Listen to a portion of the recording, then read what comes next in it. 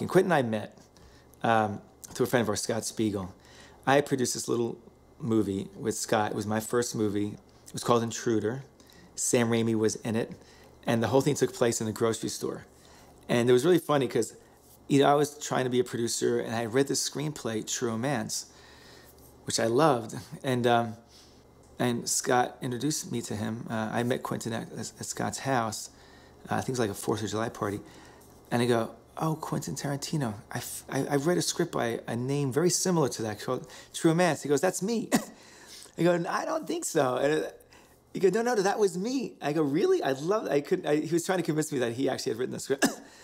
And I loved that script. It was fantastic. And he had Natural Born Killers already at that point, written that.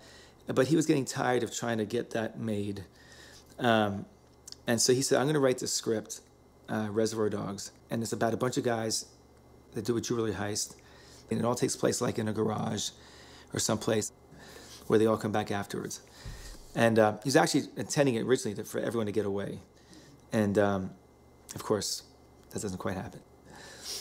Which is one of the things that's great about the way Quentin writes is that he starts off with this intention and he creates these characters, but then the characters write the movie in a sense. He is in a sense God, but he's infused these characters with this ethos, and they end up walking through this world and create this world. And at the end of the movie, they created a different scenario than he had kind of started out with. Originally, Reservoir Dogs was going to be shot for like $30,000. Quentin was going to do it with just him and a bunch of his friends. He said, we'll do it in black and white, 16 millimeter. I'll play Mr. Pink. You'll play one of the characters. And I read the script and go, this is just, it's better than that. You need to let me go out and raise some money. And he says, I don't want to wait. I'm a director who has not directed, therefore I don't exist. And I'm not going to wait. I'm not going to wait years to raise money. Meanwhile, my friend Chris Brancato, who's a big TV showrunner now, he was a good friend of mine and a young writer, and his roommate was Lawrence Bender. Lawrence Bender was PAing on another one of their friends' music videos, and I knew Lawrence a little bit also. And when I first started working at Jersey Films, I would always comb through the films in pre-production chart. And I'd always see if there were really good actors working with directors I had never heard of. And so then I would get the scripts and I would do the research. And there's the script, Reservoir Dogs, and it had all these amazing actors in it. So I got my hands on the script and I read it. And then I started calling. It was actually Scott Zimmerman at William Morris, I think his name was. And he was Quentin's original agent before Mike Simpson. Mike came on board in the process. And Lee Stolman, who was working for this guy, Scott, read it and said, this is really great. And he got Mike involved, and Mike became Quentin's agent. The script had started to make the rounds around town, and we were really focusing on the independent market at that time. And one of the guys came in and told me, hey, this script, I read it, it's just really amazing. You've got to cancel whatever you're doing tonight because this guy's coming in tomorrow to have a casting meeting. You got to read it. I said, well, I've got to do this, that, and the other. He goes, no, it's really, really good. And I said, you're sure? He goes, yeah. I said, okay. So I canceled whatever I was going to do, and I stayed home and read it that night. And sure enough, it was like, one of the best scripts I'd ever read. Maybe at that time it was the best script I'd ever read. I remember reading the script for the first time, and it's so funny because every script I've read of Quentin subsequently, I've had almost the identical reaction. But I sat in my office and I was reading the opening scene when they're in their diner and they're doing the Madonna dialogue and the dick, dick, dick and all that stuff. And I remember calling Howard and Bob into my office and saying, I've never read anything like this in my life. It's the first time I'm reading characters talking and each one of them has a voice. And I believe everything that I read on the page that he had written. And so often when you read scripts, you have to put a face to that voice. And what I loved about his writing was he put that face in your head. And I just remember reading it and just going, oh my God, I've never read anything like this. It blew me away. The other thing about Quentin and the world of home video at the time, part of how Lawrence ended up in his partnership with Quentin was that he knew Harvey Keitel's acting coach. And there was a home video company that Richard Gladstein worked for, Live Entertainment. If you had Harvey Keitel, you got $1.5 million to make your movie. And since Lawrence knew somebody who knew Harvey, he said, just give me a month, because Quentin had been burned by all the permutations of when he was going to direct True Romance, when he wasn't. So basically, Lawrence said, please give me 30 days. We're making Reservoir Dogs. I'm still in acting class, and I'm a PA on movie sets and commercials to make money. And my acting teacher said, out of anyone in the world, who do you want to be in this movie? And Quentin and I had talked about this quite a bit, and Harvey Keitel was our dream. So Peter Flood was my acting teacher at the time. His wife was also an acting teacher, Lily Parker. Lily was a member of the Actors Studio. And Lily gave the script to Harvey Keitel. And I'll never forget, I was at my girlfriend's house at the time.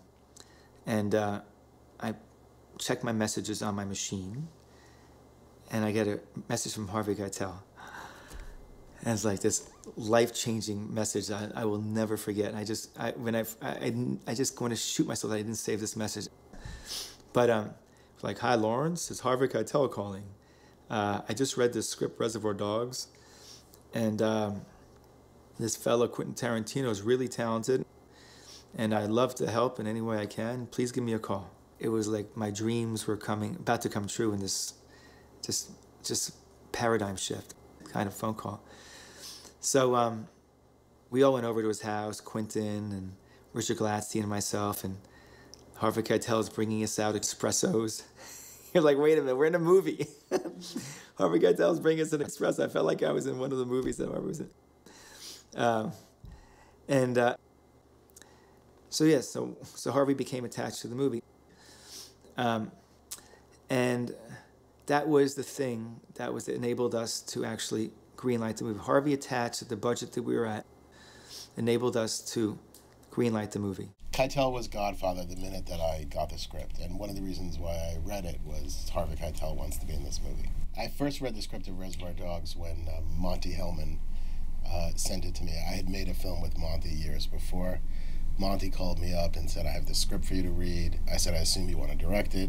He said, I would love to, but there's this kid who wrote it who's going to direct it. And for some reason, Monty dropped the script off at my house. And I worked at Live Entertainment, a home video company. For some reason, on my way into my house, I opened up the thing, I started reading it, and there's no description of the characters whatsoever. It just says 5 guys, black suits, sit around a diner, and then the dialogue starts. And I just started reading it, and I was immediately just completely freaked out by it and loved it. And I remember halfway through I stopped because I said, there's no way it's going to be able to sustain. And so I stopped and I took a walk, and then I came back and I finished it, and we made the movie like 4 months later or something. So we're prepping the movie, and we're getting everything for free. We're working out of someone's place, and we're casting on the Fox lot. I mean, Ronnie Yeskel was our casting director at the time. And so we're casting away. We had these great casting sessions. And we were, it'd be Harvey Keitel. So the people who were reading in the room would be Harvey, me, and Quentin, and the actor. And I remember Harvey would be sitting there reading, and it would just make some people really nervous. Sometimes Harvey didn't have his shoes on. I remember years later, I remember coming into the room, and it was Harvey Keitel, he didn't have his shoes on. and every act would be there 15, 20 minutes, and we read scenes over and over and over again. And so we had a pretty good cast. I mean, a great cast. And Harvey said, you're almost done, and you've seen all these wonderful actors, but there are wonderful actors in New York too, and you should see them. And I said, Harvey, well, Quentin and I are broke. We don't have any money to go to New York, and we don't have any money from the budget. And he said, okay, I'll pay for it. I'll take you guys to New York. So we left. So we cast all day on Friday. We took the red eye Friday night. I'll never forget, about 3 or 4 o'clock in the morning, when Quentin and I were in coach, and Harvey's in first class, and we meet in the middle, and he says, guys, someday you're going to be in first class, but now it's on my dime, so you're in coach. But he said, trust me, someday you're going to be in first class too, and we laughed. And we get off the plane, we go straight to his buddy. Todd Thaler had given us his space in New York to cast out of. Harvey put us up in the Mayfair Hotel. with his own money. And there we are in the casting room on Reservoir Dogs. And there's a room full of 20 guys out there waiting to get in. And for a while there, I'm playing the cop who's tied up in the chair. And guys we'd have to say, sorry, no knives, no guns. People would pull out a gun, they'd pull out their knives. And Quentin would have to literally, sometimes Quentin would say, oh, stop, time out, stop the audition, no knives. Literally, no guns. And they'd be choking me, the chair would get flown over, the room was sweaty. And in came Steve Buscemi. And there was something about Steve Buscemi. It was like, okay, this guy has got to be in the movie. And Quentin made him Mr. Pink. And so if Harvey did not bring us to New York City, we would have never cast Steve Buscemi. We had seen the movie that he was in, this wonderful little movie he had done, and we liked him, but we wouldn't have cast him unless Harvey brought us to New York. So Harvey brought us to the Russian tea room, and we're having a coffee. And of course, being from New York, I'd never been to the Russian tea room. I could never afford to be in that place. And Harvey were talking, and I said to Harvey, you know, you've done so much on this movie. We want to make you a co-producer. He says, boys, what's taking so long? I've been waiting to hear from you. It's about time. We all laughed, and that's how Harvey kind of became a producer on the movie. And he became like a big brother to Quentin and I. Because in the making of Reservoir Dogs, from time to time, he would come to me and he'd say, Lawrence, you know, this scene that Quentin's doing is really important, and he doesn't have enough time. And I know you're limited. You have a certain amount of time. You have a budget you have to make. But you just want to make sure that this scene's really important and he's getting what he needs. And so just want to think about it. And he was just so thoughtful. But he made me think, because it was my first time making a movie like this.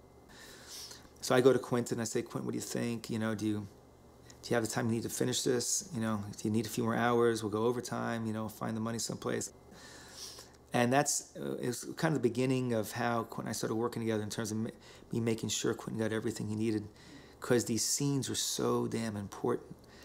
You know, because it's all about the acting and the way he shot it. So Harvey became like our godfather. He became our big brother in a sense.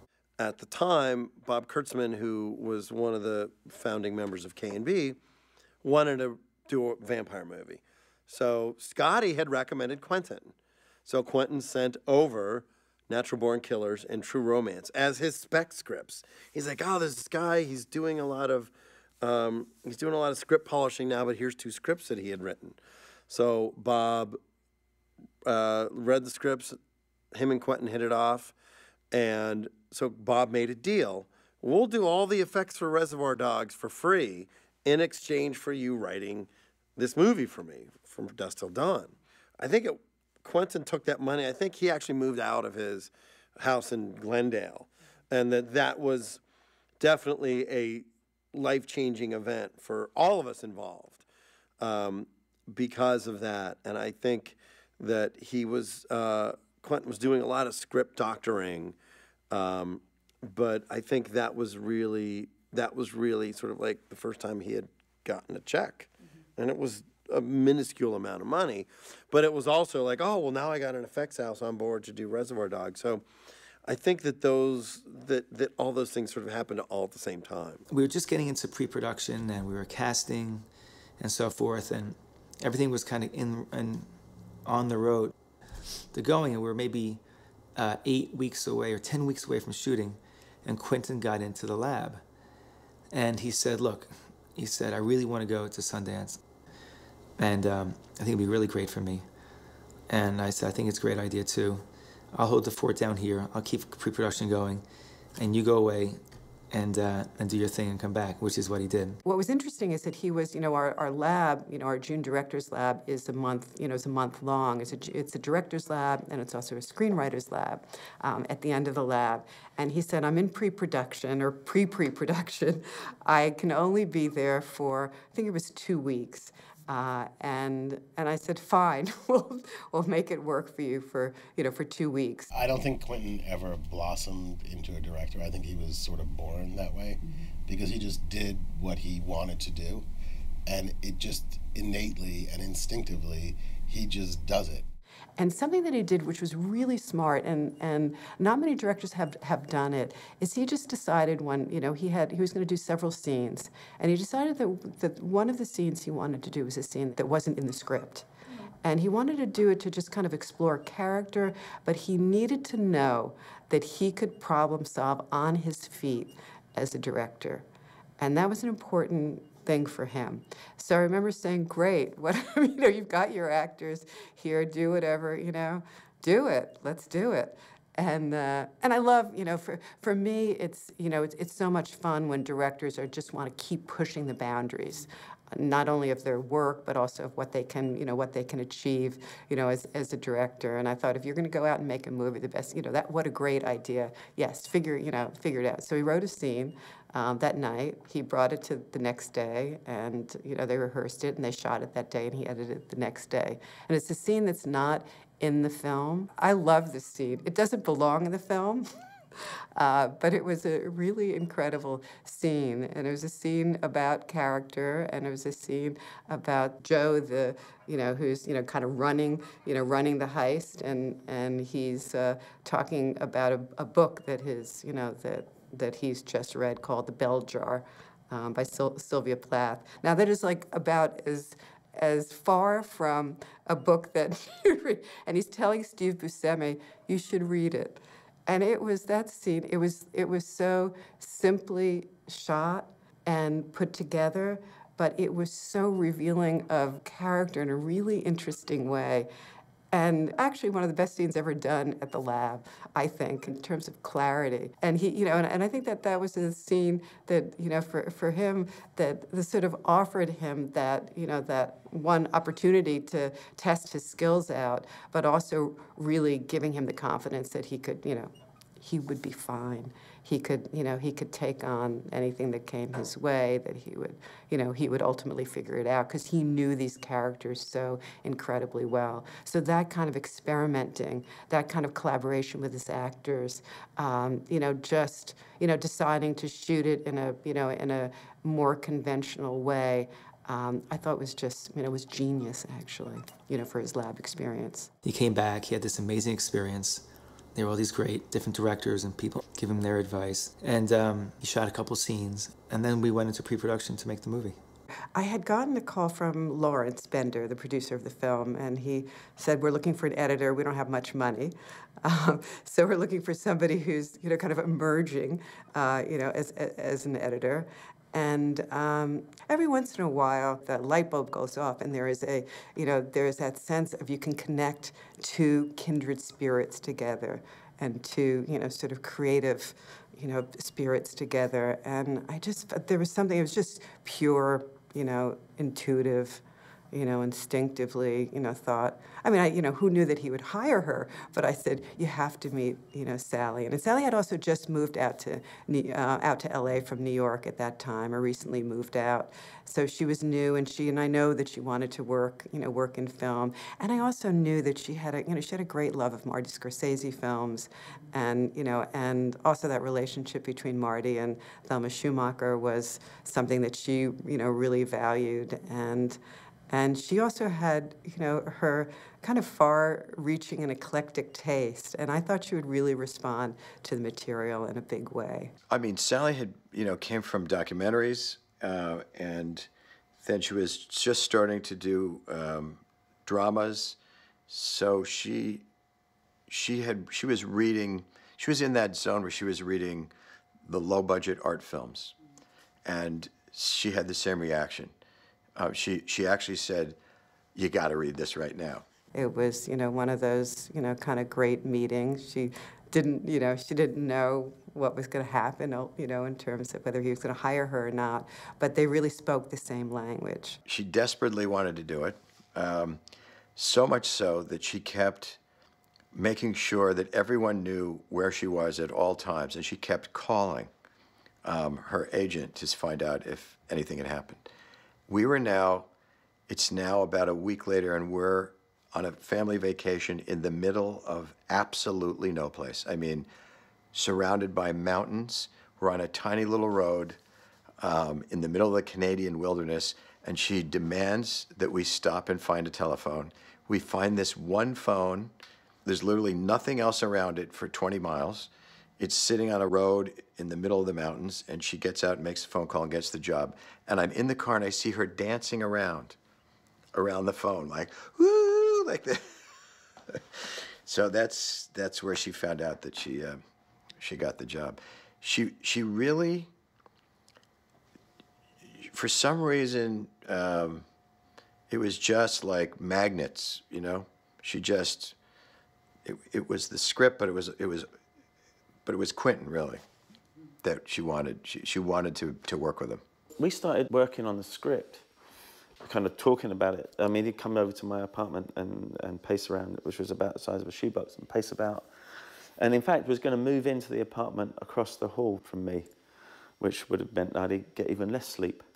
And we would discuss it, you know, back and forth and back and forth. And at one point, I think he was thinking about playing one of the larger characters, and I suggested to him it's probably not a good idea because there's a lot to do in 5 weeks, and you could tell he had the energy to take everything on, but kind of we needed a director, you know, someone there all the time.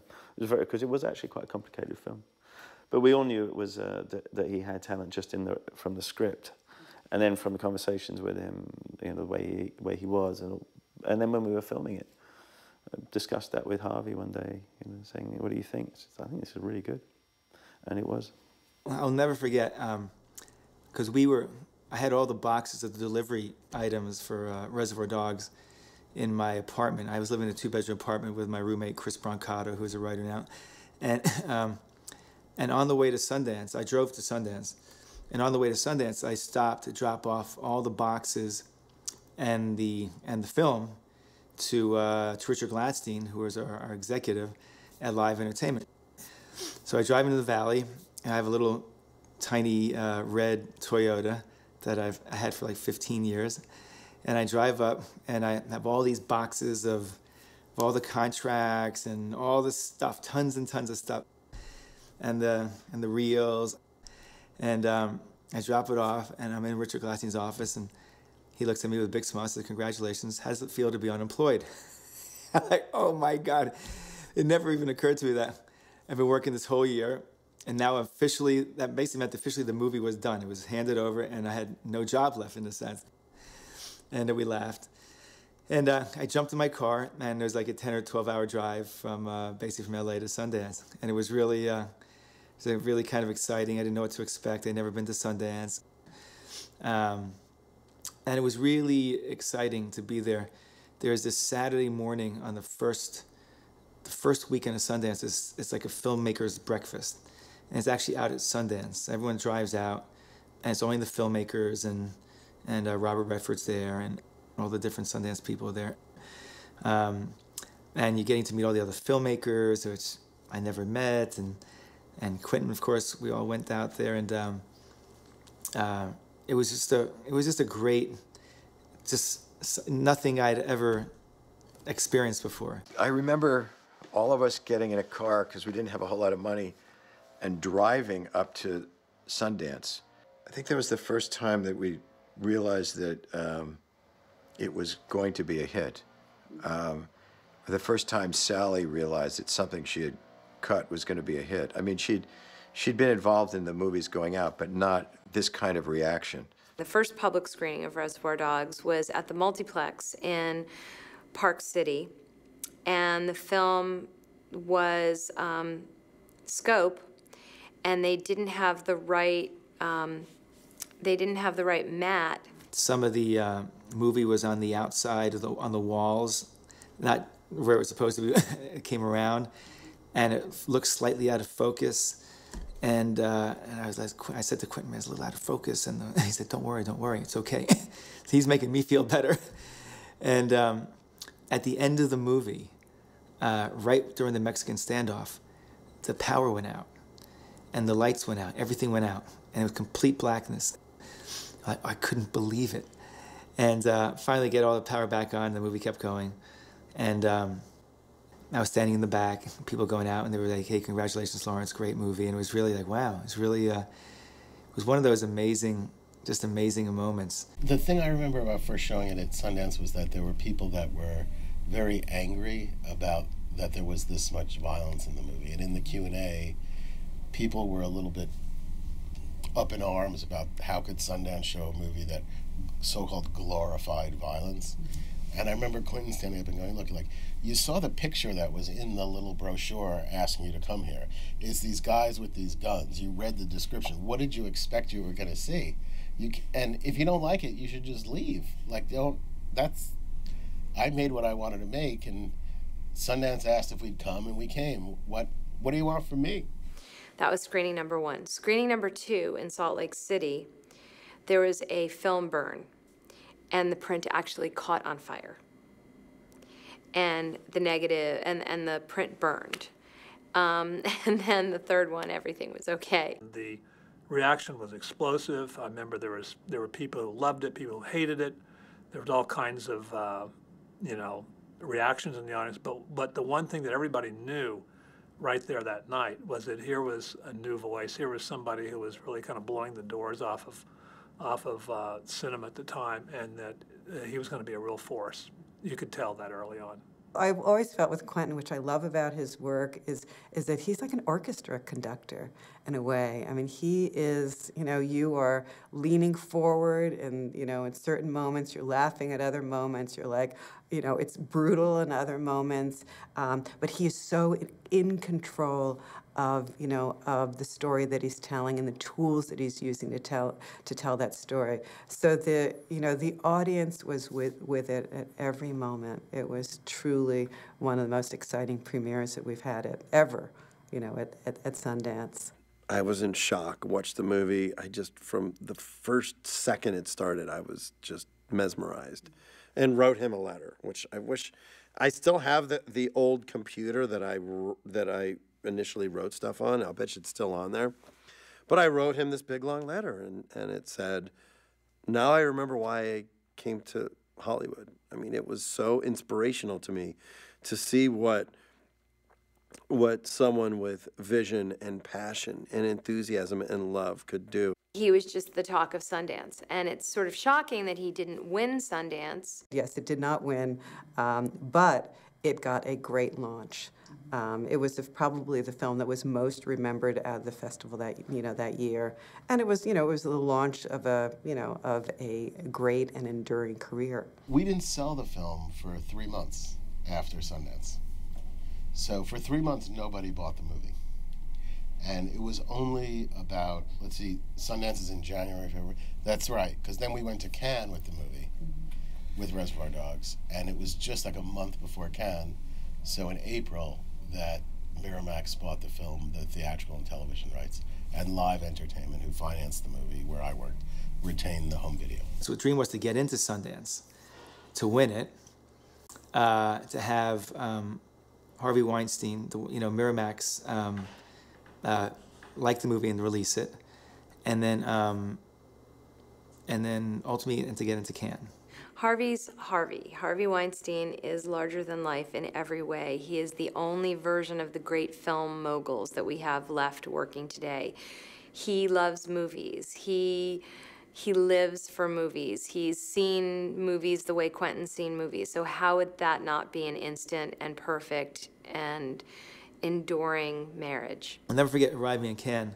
We take the bus in from the airport, and I'm carrying my big suitcase, and it's hot. And someone said to me, I think it was Jerry Hofstetter, yelled out, said, "Bender!" I look around and said, don't you know you're in Cannes? You're not supposed to carry your own suitcase anymore. We're walking down to our hotel. And that was just one of those, being in Cannes for the first time. I was still broke. Quentin was broke. And you're in this very fancy place with all these big boats and beautiful hotels and movie stars, and we're going.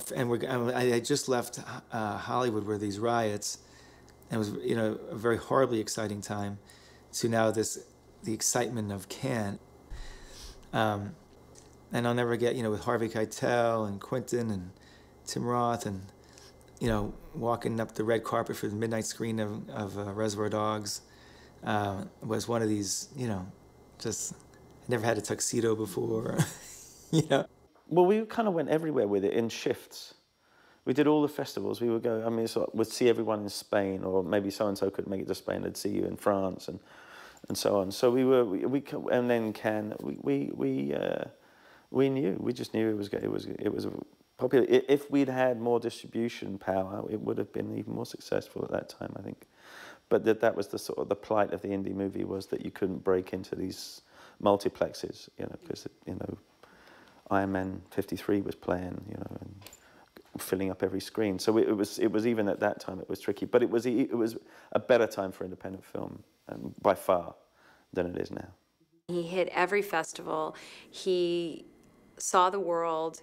He watched hundreds of movies all over the world and became, you know, a citizen of world cinema and a citizen of the world. I remember a couple of very specific times with Quentin, because when we went to Sundance, Quentin had barely been out of California. So we went to Sundance, we showed the movie, he's now a director. But, you know, the movie hadn't been sold yet, it hadn't come out yet, people hadn't really seen the movie, so he's just this guy. And then in Cannes, after we showed the movie, it was in a midnight screening, out of competition in the Palais. In the couple of days right after that, when we would be walking in Cannes along the Croisette, the main street, people started to sort of recognize him, because he also has a small part in the movie. And the movie just started to build this buzz, and we would walk down the street and people would go, Quentin Tarantino. A couple people started asking for his autograph, and I was sort of like, huh, you know, this is really interesting. And then right after it showed, our international sales company was a company called Carolco.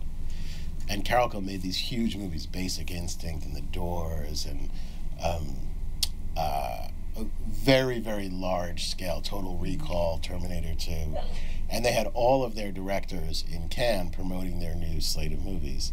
And Jim Cameron, Oliver Stone, Paul Verhoeven, they saw Reservoir and they wanted to meet Quentin. And so suddenly we were invited to the big boat, and all these directors wanted to talk to him, and this buzz sort of started.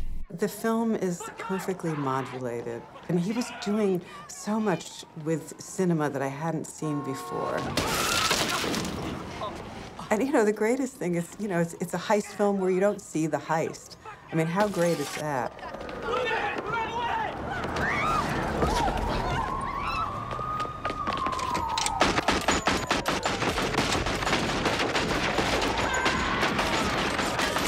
This was one of the first nonlinear films that I think works at such a gorgeous operatic level, that all those choices that were made both in the screenplay and the writing and in the directing, but also in the cutting, just sort of delivers on, I believe, a vision that really reinvents a genre in an exciting way.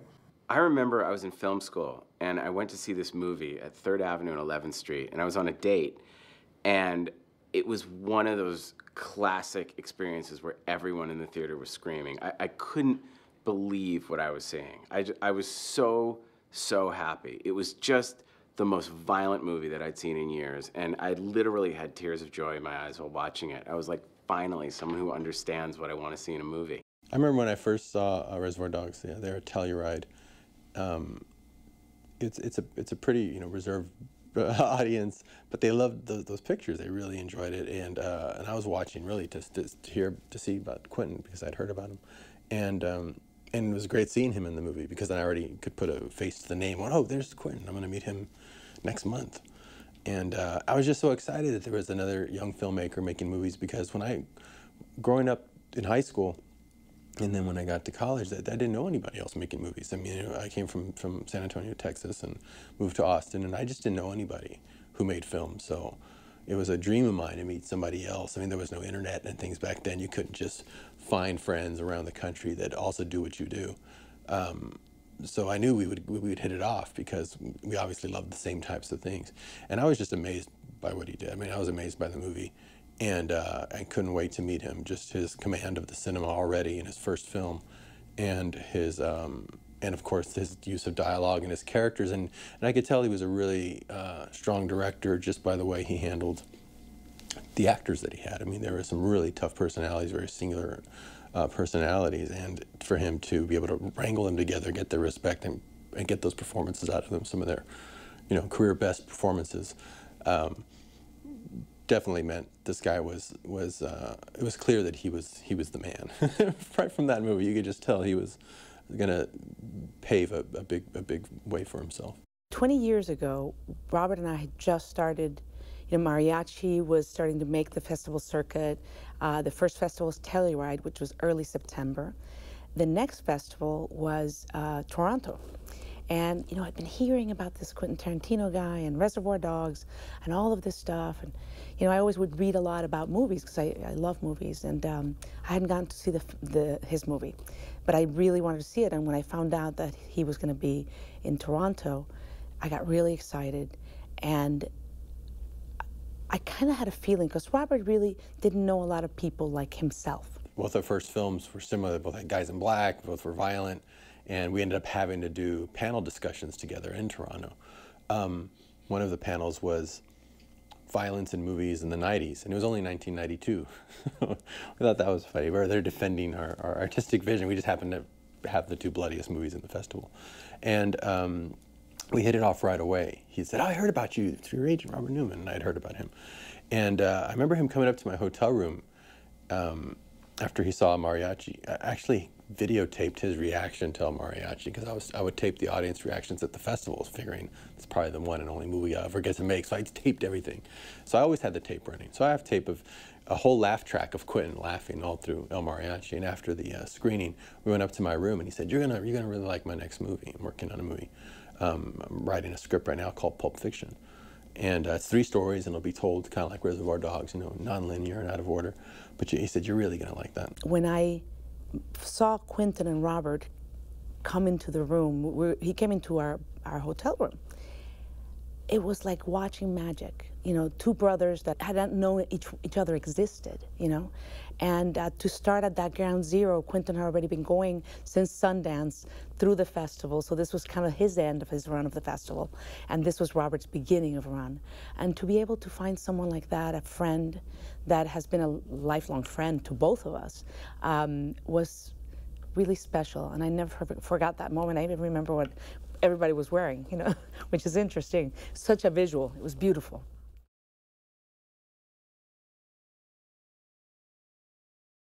The bond I had with Quentin was just fantastic, because it was a peer who is doing spectacular things, and it pushes you to achieve more than you would normally. So usually you're putting their own bar on yourself if other people around you aren't pushing you.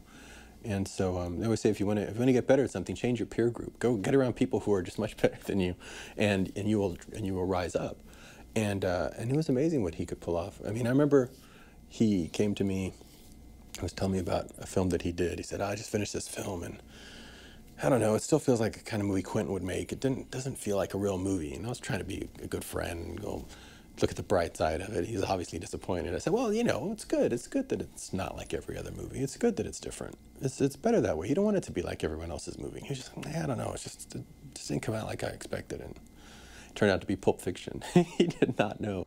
As his second movie, Quentin was very smart. He was very studious as a filmmaker. And he understood that the second movie was almost more important than the first movie as a director. And he wanted to make sure that his second movie was really successful. There's something called sophomore jinx. And you can make a good first movie, but if you make a bad second movie, you go into director jail. But if you make a good second movie, then you can mess up on 1 or 2 movies, but you still have a career, because twice in a row, it's not a coincidence. He is a true director in the Roger Corman way too, because he's always thinking about how to make his movie more economically, and he's got a strategy. There's nothing that's haphazard in anything Quentin does. There's divine intervention at times and magic that happens, and he always leaves room for that, but he's got a plan on everything. So Quentin wrote Pulp Fiction. And I'll never forget him turning it in, and it said, Pulp Fiction, final draft, 165 pages long. And every letter on that thing was just amazing. Every word, every page was just a killer. And he had lists of everybody he wanted to be in it. Pulp Fiction was an interesting story because in this case, Quentin was coming from a place where he needed some money. He didn't make anything really on Reservoir Dogs. And he doesn't live large at all, but there's a difference between living large and living, period. And he was at that level where he really needed some money. So we got together for a meeting and said, so Quentin, tell me, like, just blue sky, the whole thing, blank piece of paper here. Tell me everything you want to have in the movie and your deal, and let's see what we can do.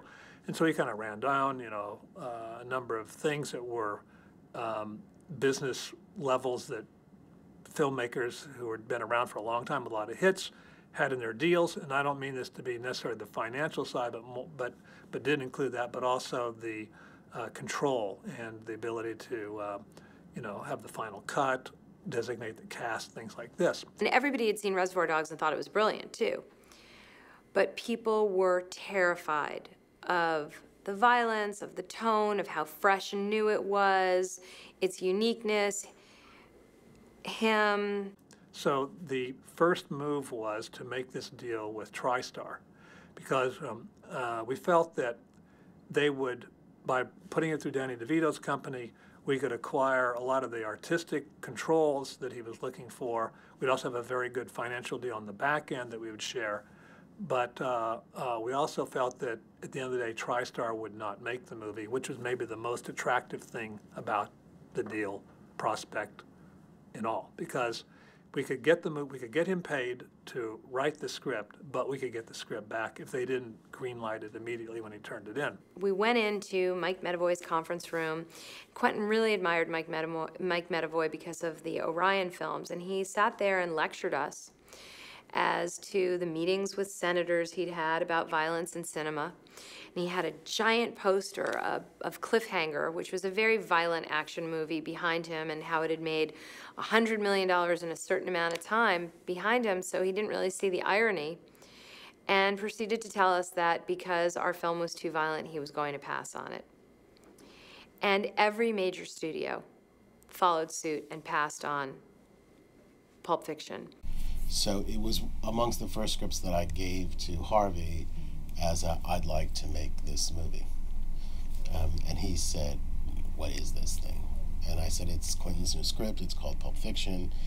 And he looked at it, and it was 160 pages. So it kind of felt like a telephone book, not like a screenplay. And he said, well, it's 160 pages. What is this thing? Come on. And so I explained to him, you need to read it right away because we have a little bit of a jump on it. And he said, I'm getting on a plane right now, so are you telling me I need to read it on the plane? And I said, yes, you need to read it on the plane, and you need to read it today. And he said, you want to make this movie? And I said, yes, I really want to make this movie. He said, you love it? And I said, I love it. 2 hours later, my phone rings, and it's Harvey from the airplane. And he says, oh my God, that first scene is fucking brilliant. Oh my God. Does it stay this good? I go, yeah, it stays that good. He goes, okay, stay in the office. So I said, okay. Hang up the phone. An hour later, he calls up and he goes, are you crazy? And I go, what? He goes, you killed the main character in the middle of the script. What's wrong with you guys? And I said, Harvey, just keep reading. And he goes, but this is crazy. You can't kill the main character in the middle of the movie. I said, Harvey, just keep reading. And he goes, oh my God, he comes back, doesn't he? And I said, Harvey, just keep reading. And he goes, start negotiating. So I hang up the phone, and then he calls back like an hour later. And he goes, I love it. Are you closed yet? And I said, Harvey, no, I just started, and I'm trying to buy it. He's like, well, hurry up. I love this thing. Harvey obviously was all over it and wanting it. Live was too, because they had just done Reservoir Dogs. And a French company that no longer exists, CB DeMille, was also very hot for. All three of them wanted to do it. We talked to everybody, but we really knew we wanted to make this deal with Harvey and Miramax. We got all the other points done, and we got down to that last point, which was that Quentin could designate the cast. And he was saying right up front, it's going to be John Travolta playing the lead. And, it was about 12:30 midnight here in LA. It must have been 3 or 3:30 in New York where Harvey and Bob were. And it was really Harvey saying, look, we've agreed to everything else. We hear you, but on this point, we really have to, let's just leave it for later. We'll see. Maybe it'll wind up, it'll be fine, but let's just close the deal now and we'll deal that later. And we said, no, you have to, if you want the movie, if you want to close the deal, you have to agree to that. You have to agree to it right now. In fact, you have to agree to it within the next 15 seconds. And we started counting down, and I'll have to give it to Bob. At about 8, Bob jumped in and said, Harvey, let's just say yes. We're going to make this movie. We'll figure it out one way or the other. And they did. They agreed. And John Travolta was the lead in the movie, and the rest is history. There were so many people that called.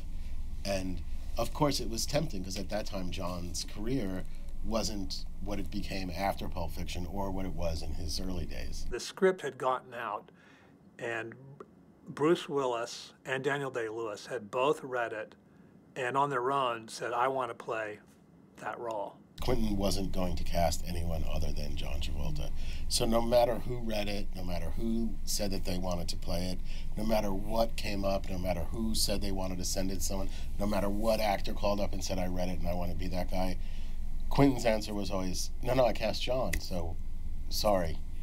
Whether I do well or not do well, this is my thinking at the time, is that I've already had a career that's of substance and I will deal with it and always have something to do.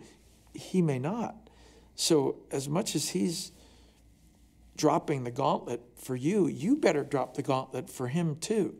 You better get your act together and put your best performance on, because whatever it's going to take to pull this philosophical, heroin-addicted, hitman and deliver it to a level that is worthy, you better get your ass in gear and do it. So I did. I gave it everything I had, but of course the character's so relaxed that, I couldn't give it. You can't look like you're giving it that energy. Matter of fact, you better look like you're giving it the other energy, which is no energy, in order to come off effectively. Foot massage. That's it. Mm-hmm. Then what'd Marcellus do? Sent a couple of cats over to his place. They took him out on his patio, threw his ass over the balcony. Nigga fell 4 stories. Had a little garden down at the bottom, closed in glass like a greenhouse. Nigga fell through that. Since then, he kind of developed a speech impediment. That's a damn shame. It was logical of Harvey to question the choice of John Travolta. It wasn't crazy.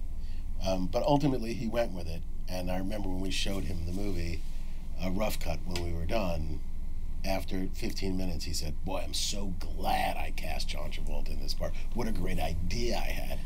Laugh, laugh, laugh, because we all knew that it was not the easiest choice, but one that once you saw it, you easily could see what Quentin saw and why it was the perfect choice. Bruce wanted to play the main part. Mm-hmm. And I remember we said, well, Quentin asked him if he wants to play Butch. And we were sitting there and Quentin said, okay, and he called him up and he said, Bruce, will you play Butch? And Bruce said, well, I'll read it again tonight and I'll call you tomorrow. And Quentin said, great, hung up the phone. The next day we're sitting there in the morning, phone rings, and it's Bruce, and Bruce says, I read it again, I'm in. It was that easy. Mm-hmm. It was shocking to me, because that doesn't happen on my other movies so easily.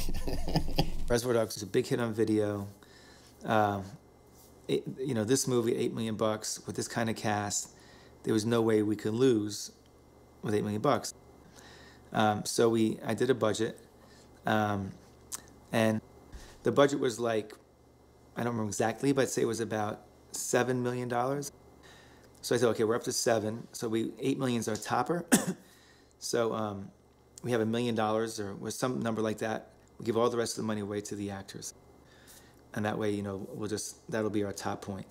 And we divided that number up equally per week. So I said, okay, well, here's Uma and Sam Jackson and John Travolta and Bruce Willis, and Harvey Keitel and Tim Roth. And so all these guys, gals are working for X amount of weeks. So I added the total amount of women and man weeks together and divided into whatever the number was, $1 million. And we came up to 20,000 a week. So whether you're Chris Walken working for 1 week, or you're John Travolta working for 7 weeks, you would be paid $20,000 a week. Everybody on those movies worked for less money because we were making them for, in total, less money. So it wasn't just that the actors were taking a haircut, it's that in order to keep the price of the movie at a very manageable level, the casts are vast, and you can't start paying people in some uneven fashion. The thing is, making movies are always hard. Making Pulp Fiction was not an easy movie by any means. At one point, I had to somehow fit Harvey Keitel into the schedule. I had to go to every single other actor and ask their permission to change the schedule a certain way. Everyone did because, you know, Harvey Keitel was like God to everybody. But it was very complicated. Making Pulp Fiction was not easy, but it was just a joy. It was this amazing kind of sense that you were doing something special. Now, we didn't know we were changing film history, but we really felt like we were doing something very special. And every time you were shooting, you felt like you were shooting a certain movie because you're shooting, at one point you're shooting John Travolta and Sam Jackson. And that whole story was over, and then another story. And all of a sudden you're shooting Harvey Keitel and you're shooting Bruce Willis, and then you're shooting Uma. And so what would happen is one group of actors would be on the set, and then their time on the set were over, and they leave, and it would be really sad because they're gone, they're not coming back. But then all of a sudden, you know, Uma Thurman would show up, or Christopher Walken would show up. They hadn't been there yet. And so there's a new excitement of almost like a new cast, almost like making a new movie. You know, when I showed up, I had my script. My script was kind of annotated. It was color-coded, because I do all these different things to my script. So I had my lines in one color, I had my actions in another color, scene numbers in another color. I had stuff in the margins already, and he was like, what is all that? And we started talking about it, and Quentin told him, don't mess with this guy. He's like, he knows what he's doing. So all of a sudden, John realized, okay, well, we have to get in this. But, you know, he made us do stuff like go to dinner and, you know, hang out. Just go somewhere and talk, or just go somewhere and hang out, or go somewhere and smoke a cigarette. And we would do that. So he kind of forced us to have this relationship that looked like we'd known each other for a very long time, because that was the first time we met. And then we just kind of instantly fell in love and just kind of started hanging out together and being very close and, you know, finishing each other's sentences and stuff. So it was very cool like that. But John's just he's the loveliest guy in the world. It's amazing how big his heart is and how hard he works and is willing to work on stuff. So we got to those characterizations pretty quick. Jules, look, what happened this morning, man, I agree, it was peculiar. But water into wine, All shapes and sizes, Vincent. Don't fucking talk to me that way, man. If my answers frighten you, Vincent, then you should cease asking scary questions. I'm gonna take a shit. First thing I did was I interviewed a bunch of heroin addicts, you know?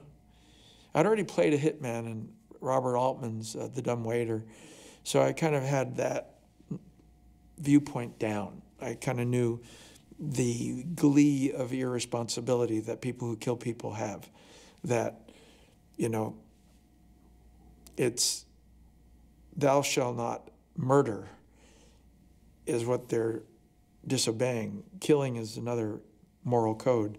You have to kill to eat, you have to kill in war.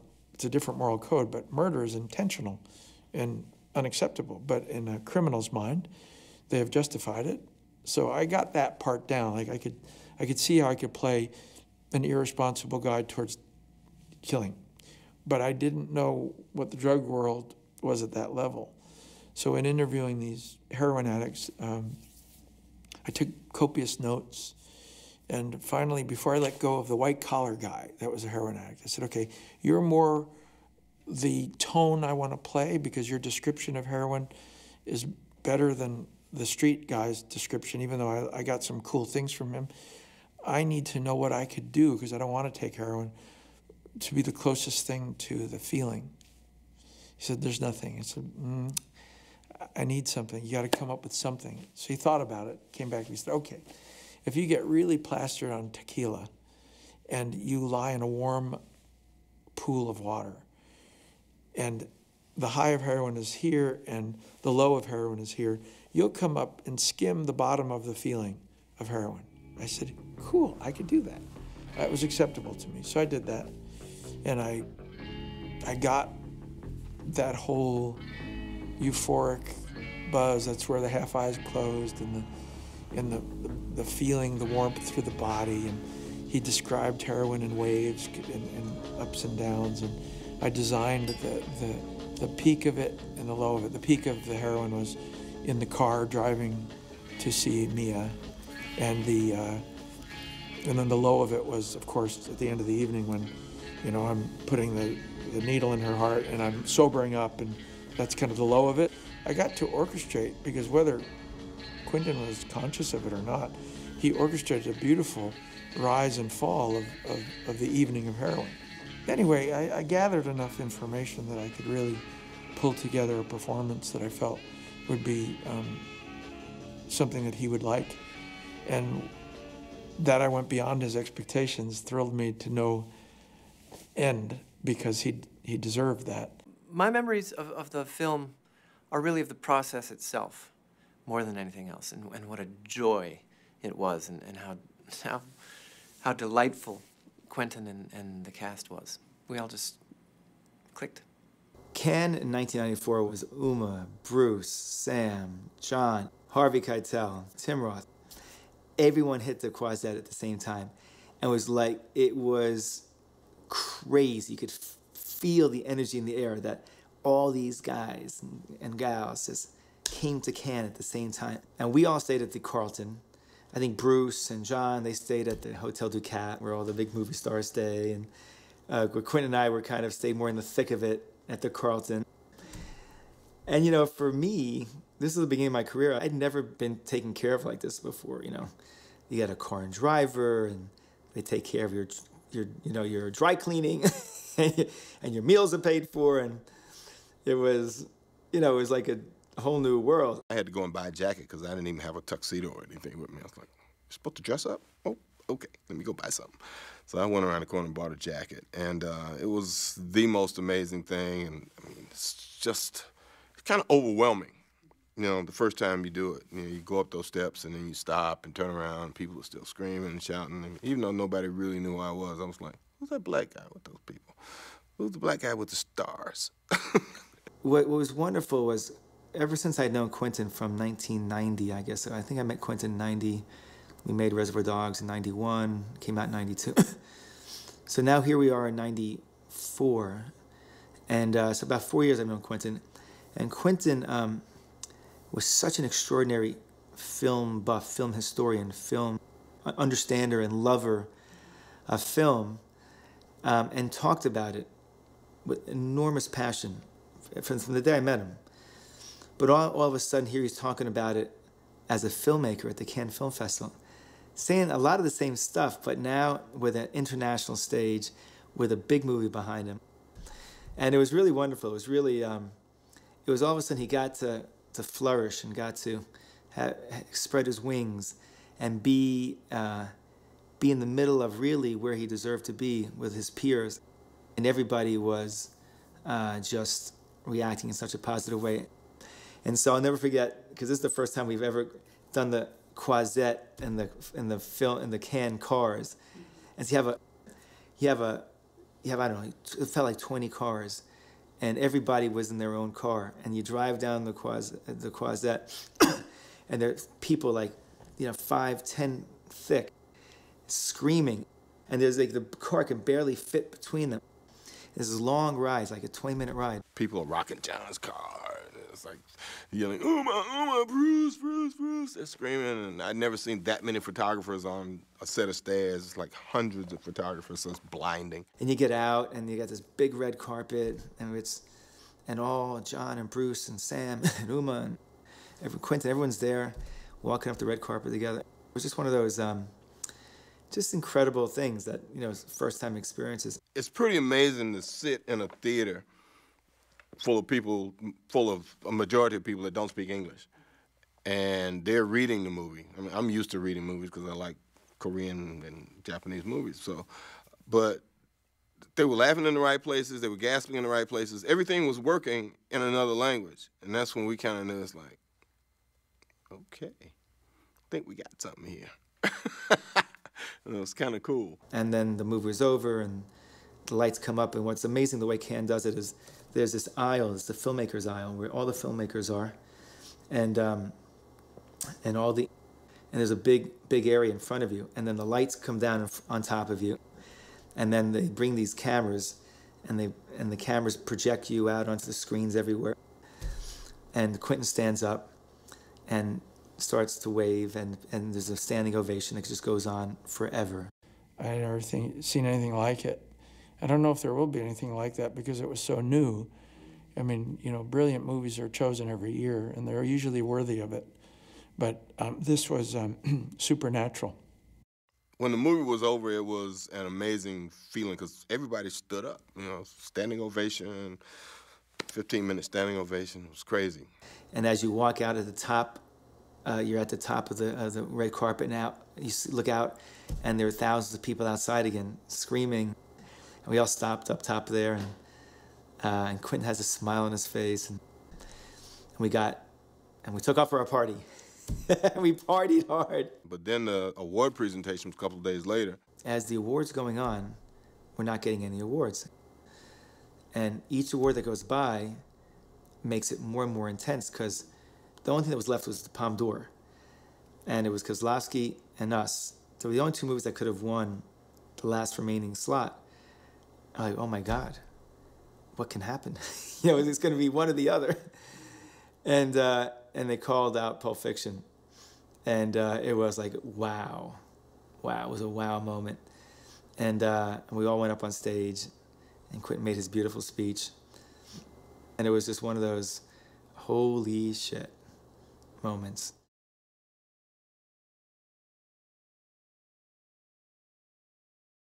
There was this whole alternative movement, and that was the big world in the culture. The big word in the culture in 94, 95 was alternative. Everything's alternative, and yet that was the mainstream. You know, it started with Nirvana and the music and really crossed over into movies with Tarantino. And what he did was he got people excited about movies in a way that nobody had, probably since Steven Spielberg. The whole journey that we were all going through at the time was very unusual, very unique. So it was par for the course. And everything else that had happened, that of course he would go on and win the Palme d'Or with that movie. It just makes sense. You could feel the wave that was happening. There was this new independent wave that hadn't happened in 20 years that was happening again. It happened before with Coppola and George Lucas, and when Easy Rider came out and people didn't know what youth wanted anymore because they all loved Easy Rider. That's what Pulp Fiction was. It was like the Easy Rider of the 90s. And it just threw everybody, it made everyone's head spin. So to be in that arena, it was exhilarating. I remember any idea suddenly was a great idea. It was a different time. I mean, to think you knew anything was possible. And that was scary for some, but it was freeing for a lot of us because it meant there was no one wrong move. I mean, if my movie was in Spanish with subtitles and his is Pulp Fiction and gets released by a studio and his goes on to win the Palme d'Or, I mean, anything was possible. So you just felt like you were in the middle of this.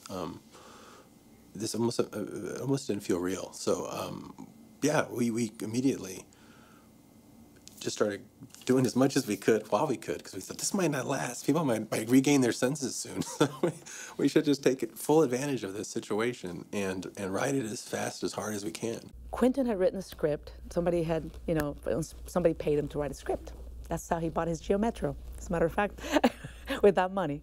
And some producers, Mayor Tepper and Gianni Nunari, came to Robert with this script before they went to Quentin. And they kind of already knew that they were friends.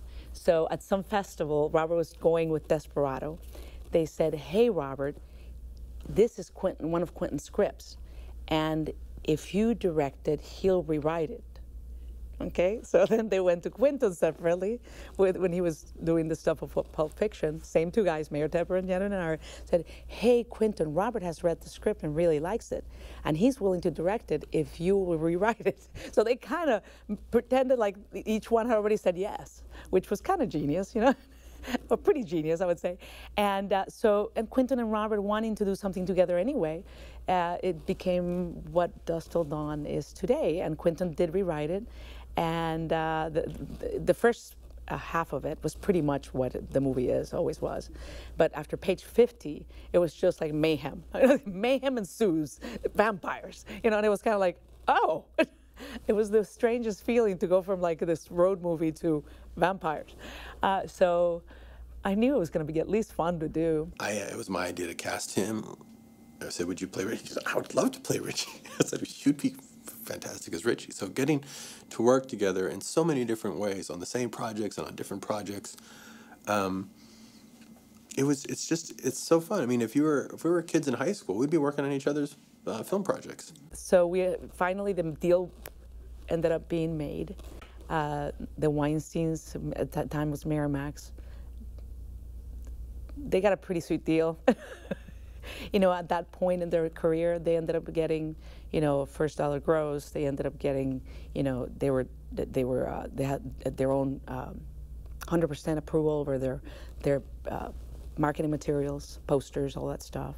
They got 100% approval at the final cut, which nobody had. Both of them, even though Quentin wasn't directing that one, that happened at that moment. I think that was the most exhilarating thing about Quentin's success, was that it was our success, because it gave everybody in that at that time a chance to just ride that wave of uncertainty that was happening in the industry. So we went right away and signed up for From Dusk Till Dawn while we were doing another bizarre movie called 4 Rooms. We both went off in our other directions doing whatever we wanted. He said, so Quentin, what are you going to do now? Well, I'm going to sit and write my next thing for the next couple of years, 2 or 3 years. You're going to sit out 3 years? And he said, yeah, I'm going to sit down and really write something I really want to do. And you can afford to sit out 3 years? And he goes, you can't? With the kind of money we make? And I thought, wow, he was still driving around in that Geo Metro. And he lived, he rented this little apartment, and then he had to rent the second one. And I just, that humility and that attitude that, you know what, I'm going to live below my means so I can write my own ticket. And I thought, this guy is never going to stop surprising me, ever.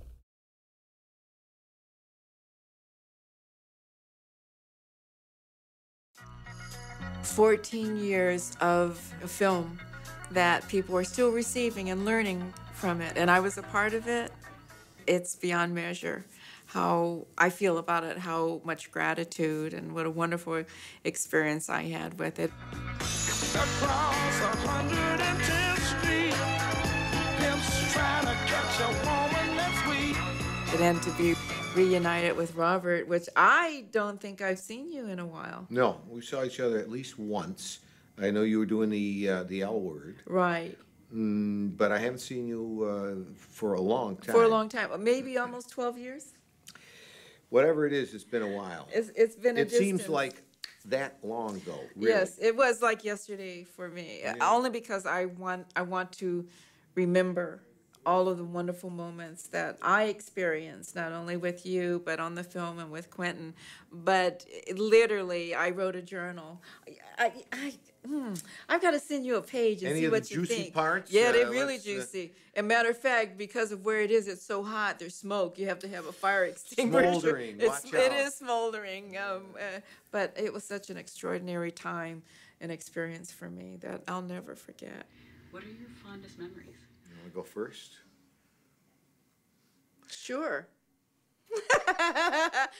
Well, I had bumped into Quentin on the streets in Hollywood, and there was this wild man with a T-shirt on and shorts, and he was out in the street. He was macking to this woman, and so my friend says, "Hey, that's Quentin Tarantino," and I'm going, "Pulp Fiction, Reservoir Dogs." I said, "I'd like to thank him because he mentioned me in Reservoir Dogs." So I go, I'd love to meet him. So he calls him over, "Quentin, it's Pam Grier, and I'm writing a movie for you." "Oh, come on, what drugs are you on?"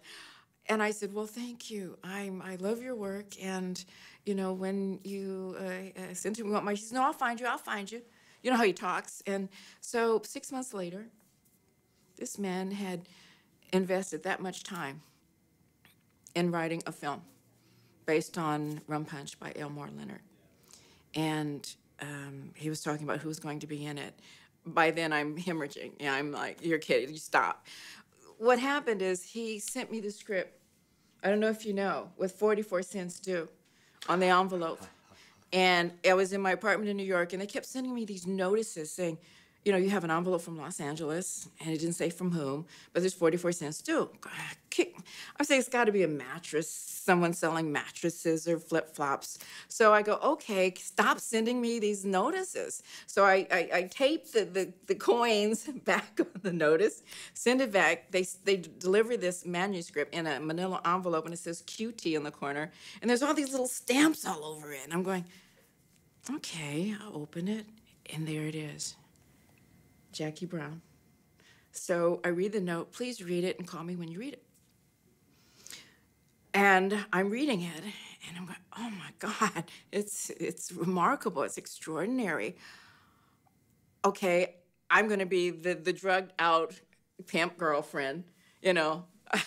That's the Bridget role, you know, with Sam Jackson, a black man, you know, of course, black on black, right.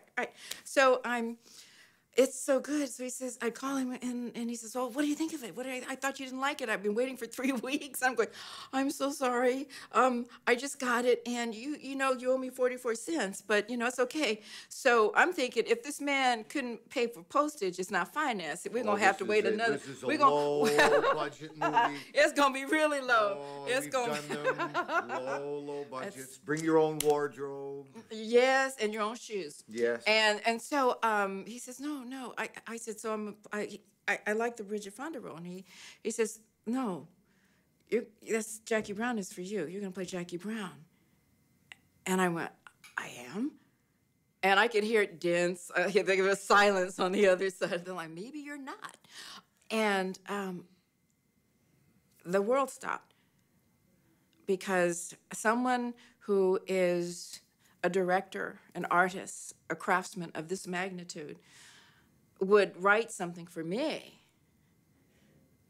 I was speechless and humbled, and I said, oh my God, I've heard of how he works and who he is, you know, and I have my icons, and I just said, oh my, and he said, and so is going to be, you know, Robert Forster. And I went, Robert Forster, oh my God, I've had a crush on him for years. He wears great suits, and Robert De Niro and Michael Keaton. I said, Batman, and when Sam Jackson, I said, Samuel. I literally said, I don't believe it. I don't believe it until 10 weeks later. We began rehearsing where I met Robert, and the process was just magnificent. And akin to Pulp Fiction, when he gave me Jackie Brown, he said, Pam Grier is Jackie Brown. And there was no debate. And there were lots of other actresses that could have very, very easily played that part. Before we made the movie, there were a lot of actresses that could have played the part. But once you see the movie, it's Pam Grier.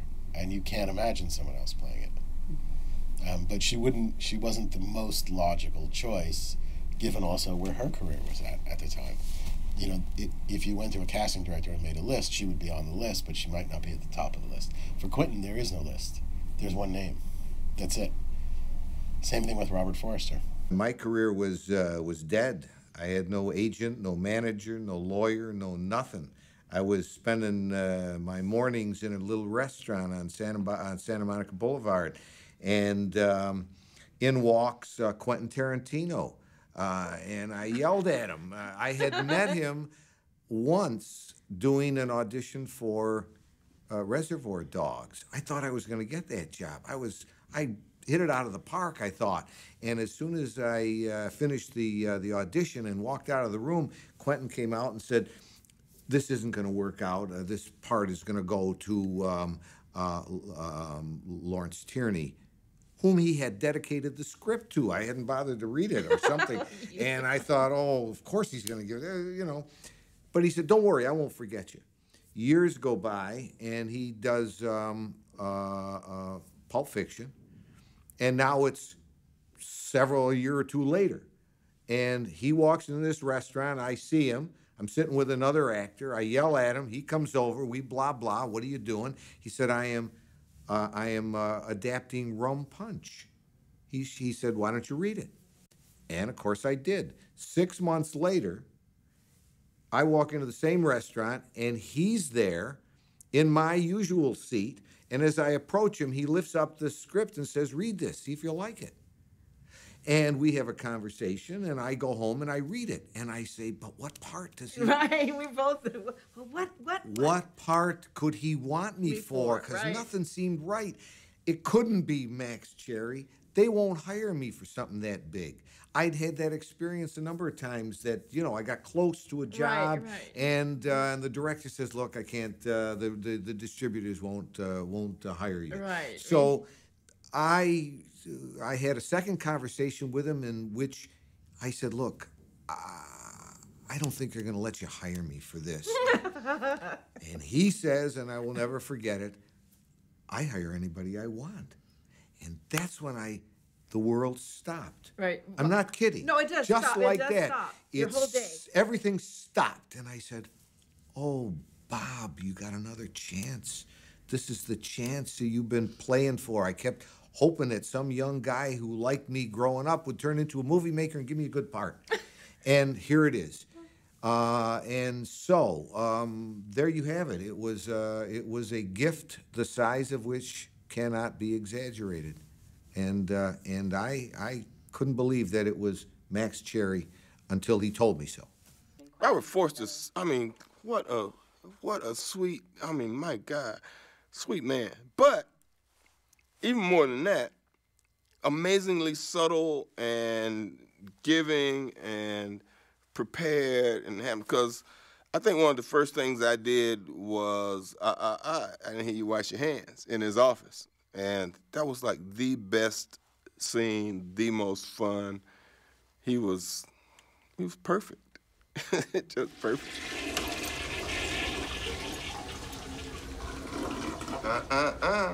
I didn't hear you wash your hands. Sam Jackson. This guy, if I missed a line or if I stumbled a line, he could give it to me. He not only knew his words, but he knew my words too. You don't meet many actors who can help you out in the middle of a scene. Mm-hmm. You usually got to go off camera and say, well, wait a minute, tell me that line again, or something. Well, it was important to me that Ordell, have that specific look. But Quentin kept telling me, I haven't figured out what he looks like, but that's not what he looks like. So I had Robert, my hairdresser, call the wig maker, and we had the wig made anyway.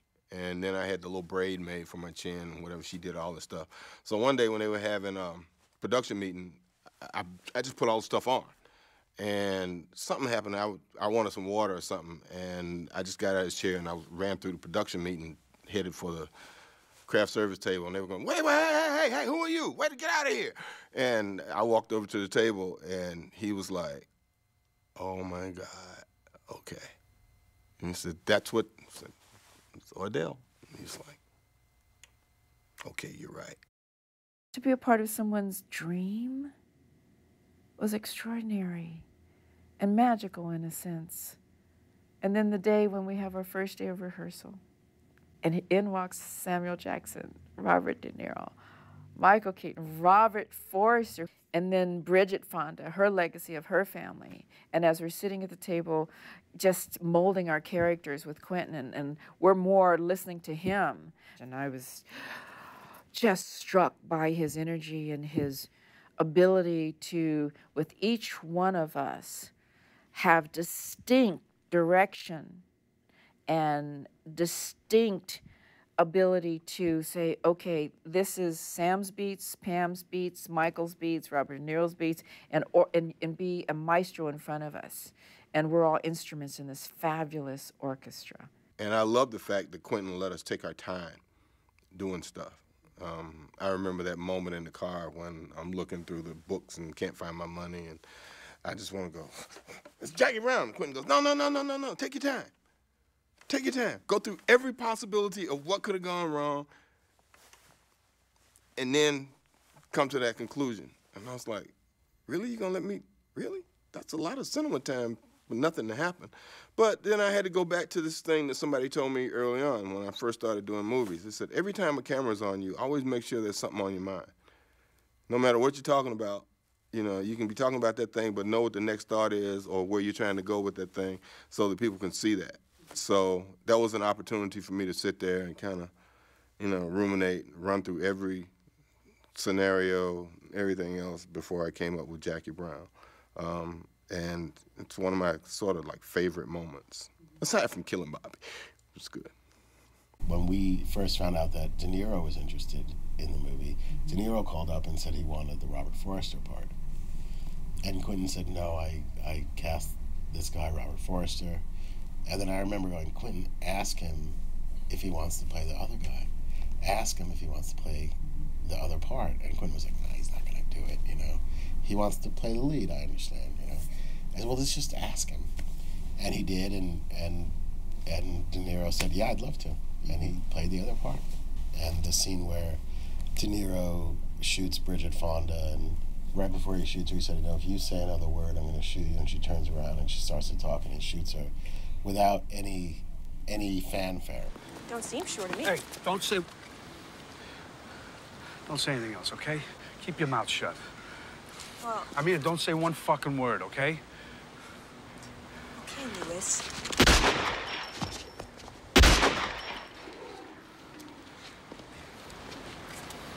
And I was standing right kind of near the camera, and De Niro shoots her, and he just kept walking out of frame. And he walked right up to me, and he goes, that was fun.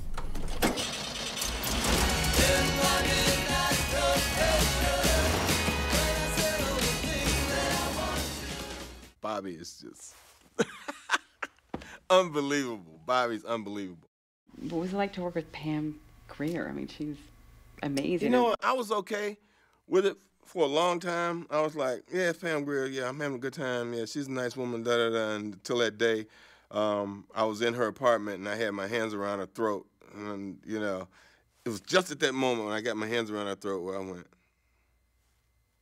wow, you are choking coffee. This is coffee. You're choking coffee. Which was kind of like, oh my God. You know, all those masturbatory fantasies of the 60s came flooding back to me. It's like, I got my hands on her, I'm up against her, her breasts are checking my chest, and it's like, wow, whoever thought I would be here? And you know, it's just stuff like that. It kind of happens once a movie. Sometimes, I remember when I was doing Sphere, it happened. I was doing this thing, it was just me and Dustin, and it was kind of like, that's Dustin Hoffman. And then when I was doing Jackie Brown, I was sitting there, you know, talking to Bobby in that bar. So what'd she say? She ain't have to say shit. I know Melanie. That bitch gonna be fucking you 2 minutes after I'm out the door. Melanie real good about throwing the fucking niggas way. I mean, she ain't no damn good at it, but she likes to fuck. Oh, so she ain't your girlfriend? Is that what you thought? No, I wasn't sure, no. But you fucked her anyway, though, huh? Well, the not your girlfriend part I felt more about. Oh. Well, I hope you felt appropriately guilty afterwards. Afterwards, I did.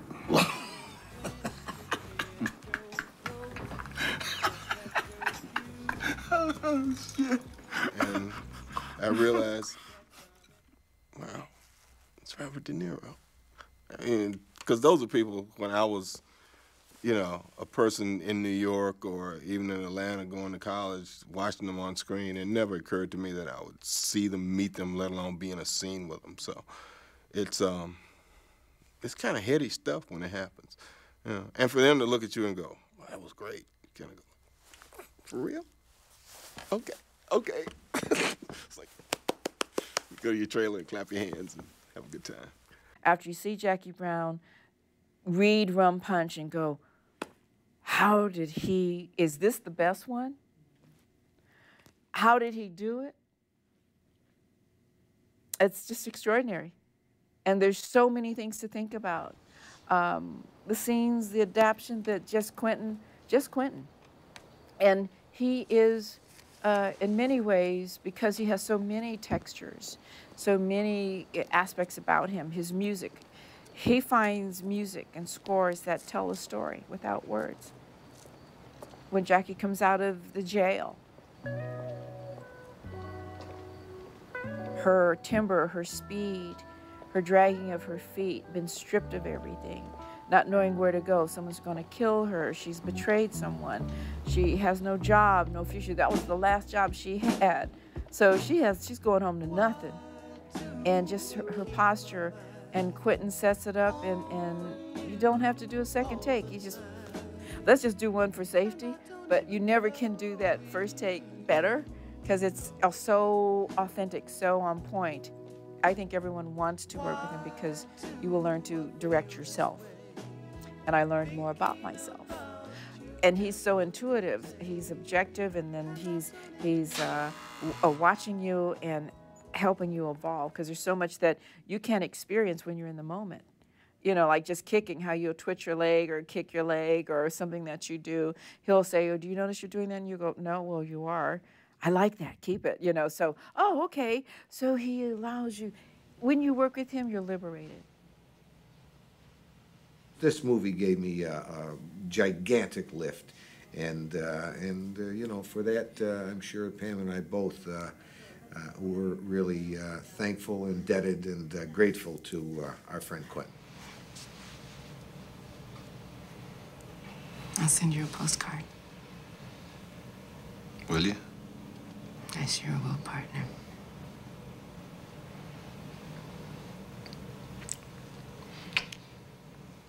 It's such a consummate film. It's kind of cursed because it's not Pulp Fiction 2 in a lot of people's minds. To me, you know, it's his best film because, you know, all the characters are very defined and well stated. The action plays out subtly and completely for every character in the film. There's a completion, even though I'm still not happy about the way I died, because I think Ordeal's smarter than that. But we had to stop somewhere.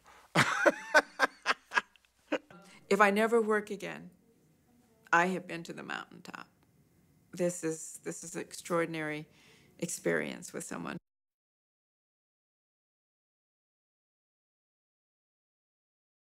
There's nobody that can beat Quentin at that game being the game of film history, knowing about movies, both films from the past and current ones that other people never even crosses their horizon. I always like to joke around with him and say, you bought a screening room that had a house attached. And that's kind of the way I look at it. Like, you know, the screening room is this phenomenal place. It's his cathedral, if you will. It's where he lives most of his life. And he's a film buff like nobody has ever seen before, combined with a phenomenal memory that's frankly scary. One of the first dinners we were sitting there together talking, and we started talking about movies, and then we started talking about Hong Kong movies, because I collect Asian films too. I watch Asian films all the time.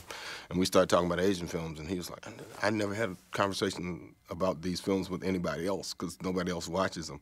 And then when we started to work, he would pass by my trailer, and he would always hear somebody kicking, screaming, getting chopped or something in my trailer, because I watch Hong Kong movies all day long in my trailer. I remember one year I made a movie and he made a theater. He said, all my friends made movies this year, I made a theater. He made a home theater that was like the end-all be-all of home theaters. And he had a ton of film prints.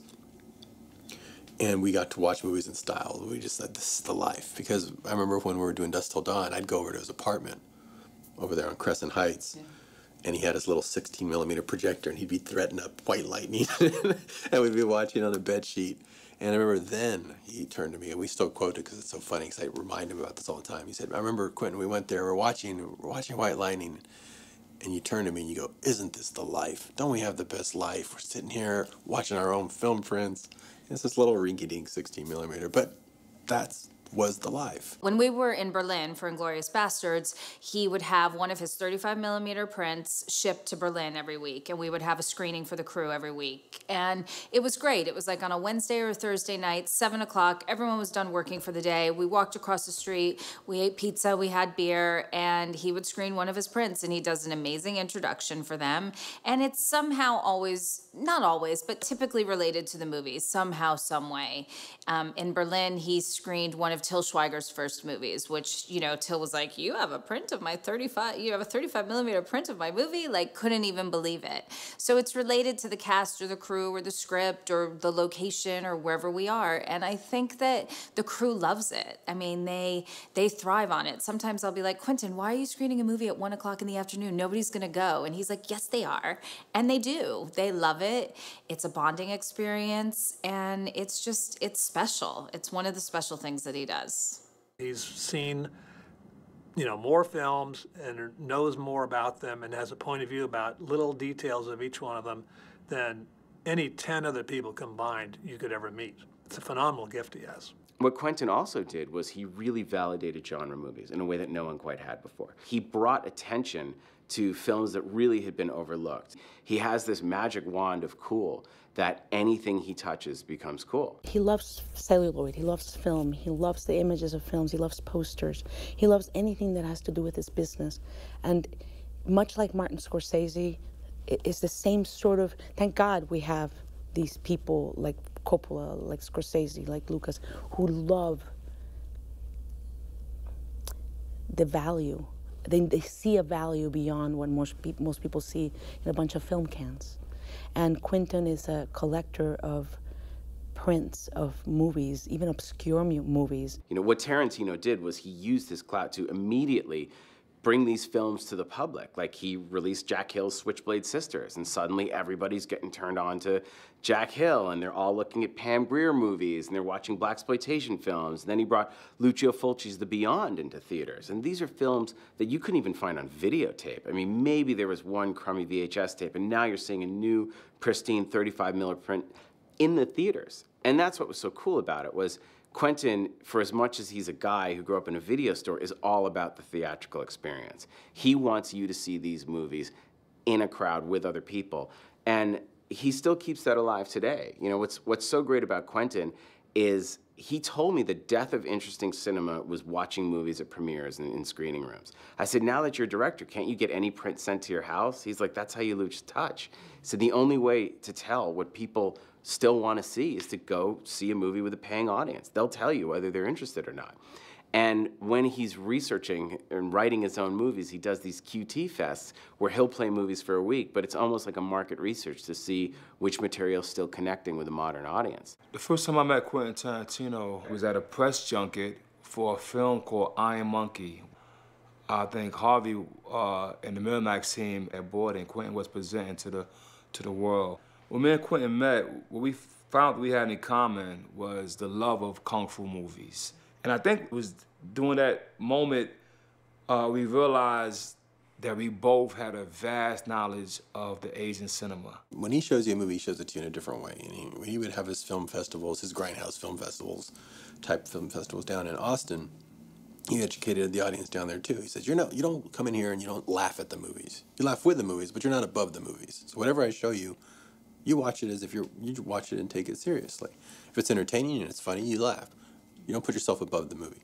So that kind of a mindset's really essential to any of those movies that you watch. So anything that I watched, I always had that in mind. Anything that he would show me in his house, he would give a very eloquent speech before the movie started about why he was showing it to you, what he liked about it, gave you his point of view, and kind of pre-framed it, and you watch it, and you enjoyed it in its context, no matter what it was. In its context, you understood, and you got what it was. Part of the reason Austin is so on fire for movies and so many filmmakers are coming out of the woodworks from there is because they were exposed to things like that.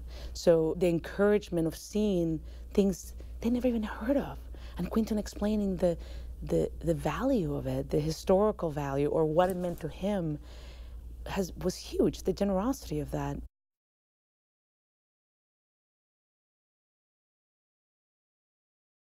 Quentin really has always been pushing other filmmakers and really helping and getting behind them because he knows he's from the same world. We didn't inherit this. We really came in this on our own, and we're shepherded by people who really liked our work.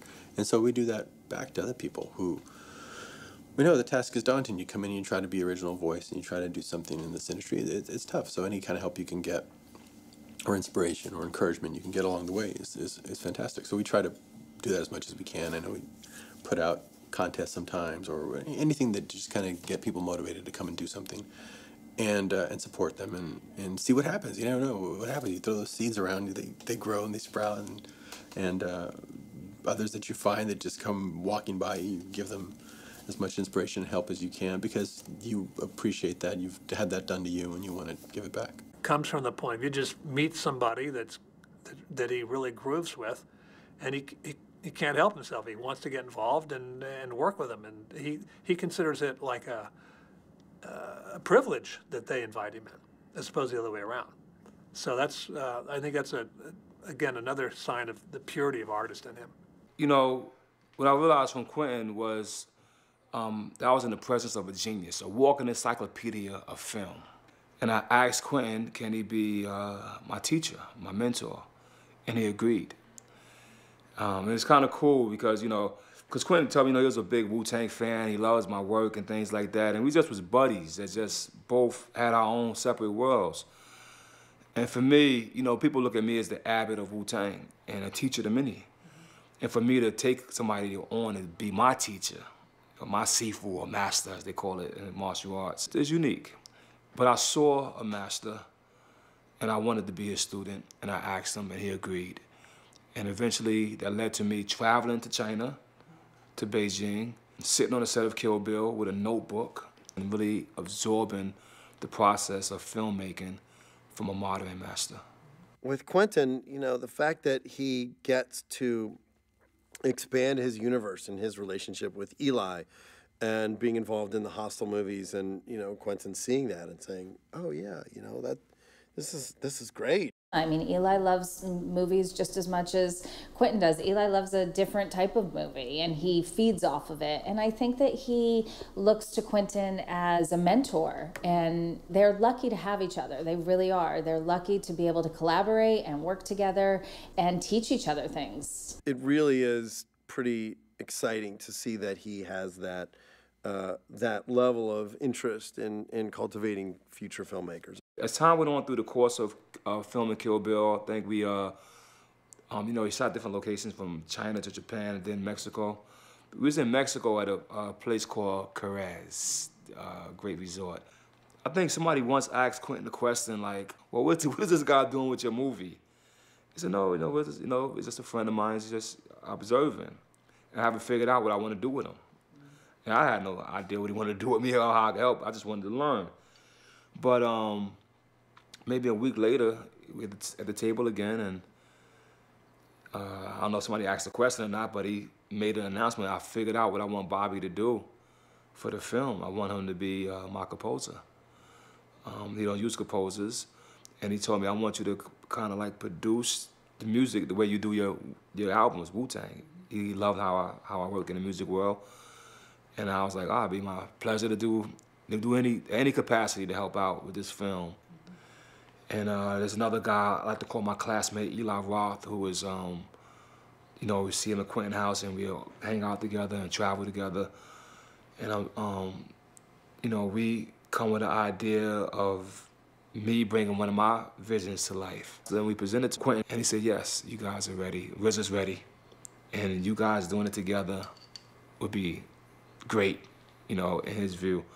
But it wasn't until Quentin came over to China, and he was sitting in Video Village with me, and Quentin taps me on the shoulder and says, you know, you're doing a great job.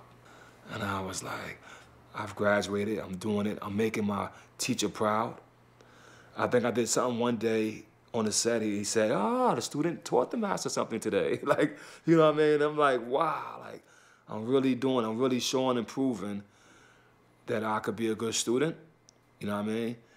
And I could take, you know, this wisdom and apply it to my art and bring forth, you know, more additive to this genre of movie making. In this business where not everybody is family, these guys are family. And we're really lucky to have it. And sometimes everyone's like, why are you doing that? What are you doing? But that's what life is about. It's about, we all make movies and we're all part of the circus, but these guys support each other in a really amazing way.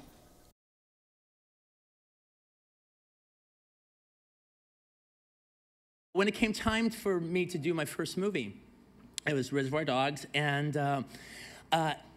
it was in that weird situation because I didn't know a damn thing about editing, but I knew my movie.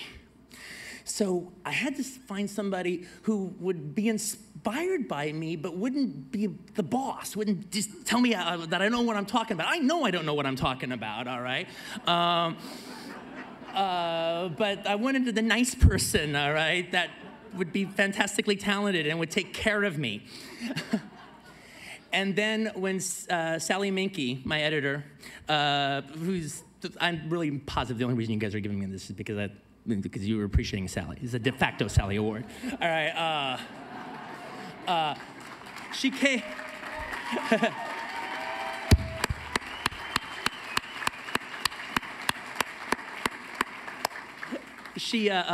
She came in and for the interview, and the movie she had done Teenage Mutant Ninja Turtles. And I gotta tell you, man, you know, before I started Kill Bill, I told Uma, I go, hey, we've got the editor of Teenage Mutant Ninja Turtles. And I don't care what anybody says, Donatello is not that good of a fighter. That's all Sally.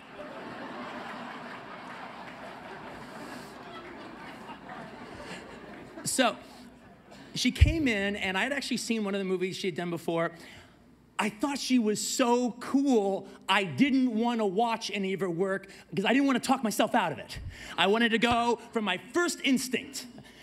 Don't put editing under a microscope. If I think I can work with her and I think she's talented and she's just got it, she's got it. And here's the deal.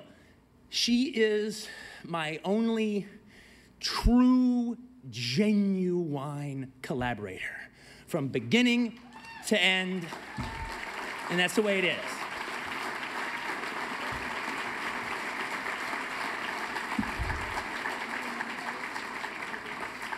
I'm a writer-director, so I'm always coming from like the written word prospect of it all, and that's why it takes such a long time, because I'm always gonna face that blank page every time I start a new one.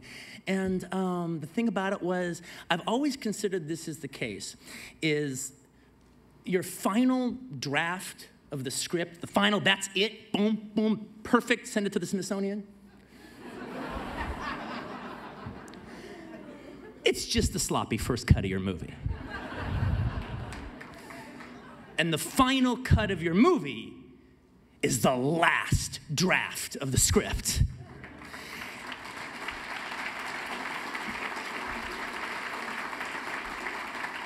And so tonight I want to thank my co-writer, Sally Menke. Thank you very much. This has been a wonderful evening.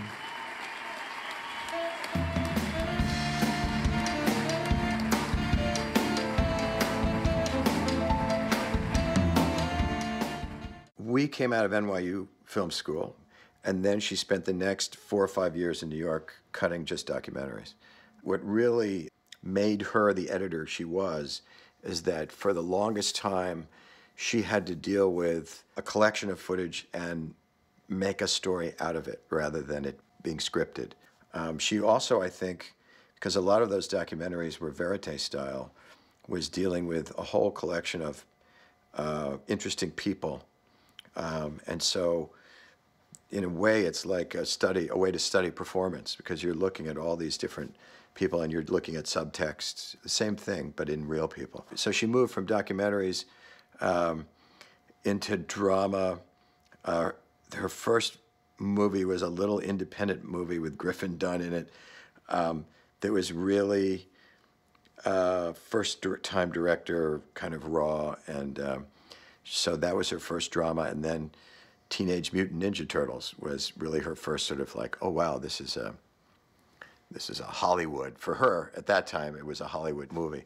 She loved working with Quentin. I'd come to pick her up or something, and I'd just hear giggling. So you'd come through the edit room, and it was in this crappy little office, and I remember the door would be closed, and I'd just hear Quentin laughing and Sally laughing, and I thought, what? I thought this was an intense movie, but I know it's comic as well, but they would just laugh. And that, I think that happened every time I went to the edit room and Quentin and Sally were in the room working. I would hear giggling. It was like two kids appreciating their work. We don't ever know what happened in that room. We don't know what happened between Sally and Quentin. They're the only two that know. Whatever it was magic and it was amazing. And it's unfortunate that she's not here for him and for all of us. But they were amazing together. My memory is that really from the second they started working together, Sally just loved working with Quentin. And I'm assuming from all the laughter that Quentin loved working with Sally. And I think I think she expected that, and hoped that they would keep working together after Reservoir Dogs. As soon as Quentin was done with the script or getting ready, she'd be like, is he gonna hire me again? She never took it for granted that she was that first call, that he was never gonna make a movie without her. She would always say, oh, I don't know if he loves me anymore, and I think he's mad at me, and I don't know if he's gonna hire me again. And I was like, Sally, of course he's gonna hire you again. Or I would say to Quentin, I know you're almost done, but Sally has this other movie. Should she take this other movie? No, she shouldn't take that other movie. You know, I mean, it was just a given that Sally was going to be on every one of his movies, but she questioned herself, as we all do sometimes. But it's amazing to see it from the other side, where you're like, of course you're going to be on his movie. I mean, I'll never forget meeting Sally for the first time. She came in all bubbly, full of enthusiasm. It was almost like Quentin and Sally, they could just finish each other's sentences. It was just this intangible thing that happens between people. There's such a trust, such a bond that happened between them. Quentin called me right after he met Sally. And he said, I've met this gal. She's the one. She's gonna be my editor. I just know there's something about her. We're meant to work together.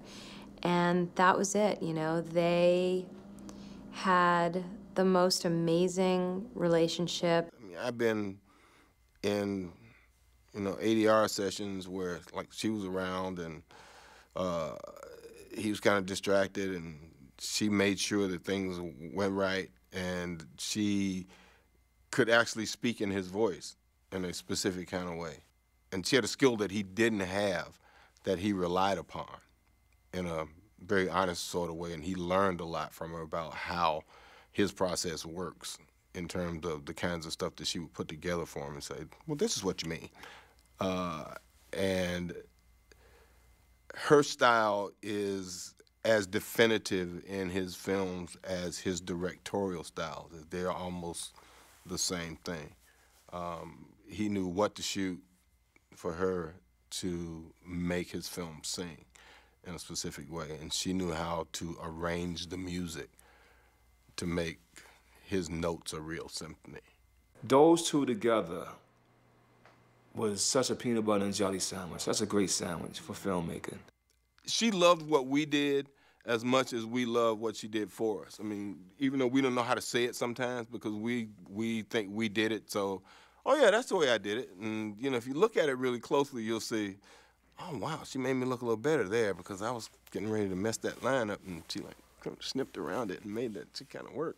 But I always enjoy being in her presence because she made me feel like I was special in the process. And I always know that, you know, actors in my mind are like the least special people in that process because, you know, everything else, you gotta have the lights, you gotta have this, you gotta have that. And editors can make or break your performances. And she always found the best parts of me to put on screen. And that made me love her more. And she always said that I didn't have any bad parts, which made me love her even more, which was great. Sally always pushed the bar higher than anybody thought it could go. That was how she felt about the work. So it was never good enough. It always had to be better. You know, we used to call it the disease at NYU. You just couldn't stop making the movie. You do anything, you know, to keep trying to make it more effective. And I think they were both like that, which is probably why, you know, that became such a great collaboration. That sequence in Pulp Fiction with the needle was one of her favorite sequences. I remember when she was cutting it, there was a moment when all of a sudden it just went, and it started, and it worked. It's not really about fancy editing. It was really about creating the scene and the performances and being in the right place at the right time. So she always liked that, but I think she was really proud of Inglourious. She loved what she did in Inglourious. Alors, Emmanuel, puis-je vous appeler Emmanuel?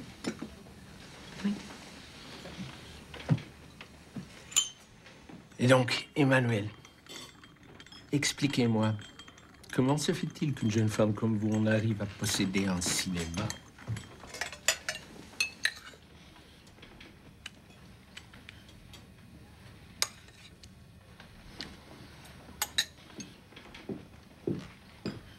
Après vous.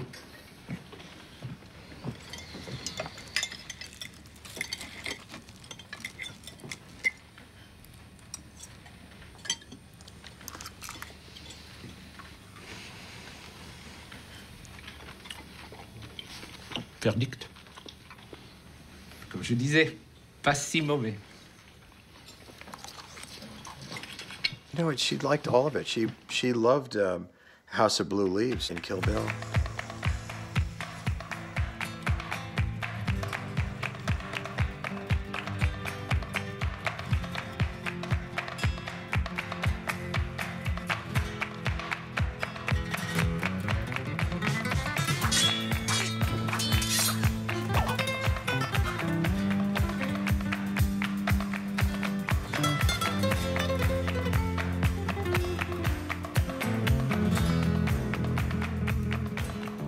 There's a moment she liked, and I've used it sometimes to illustrate that when you have contrast, you create excitement.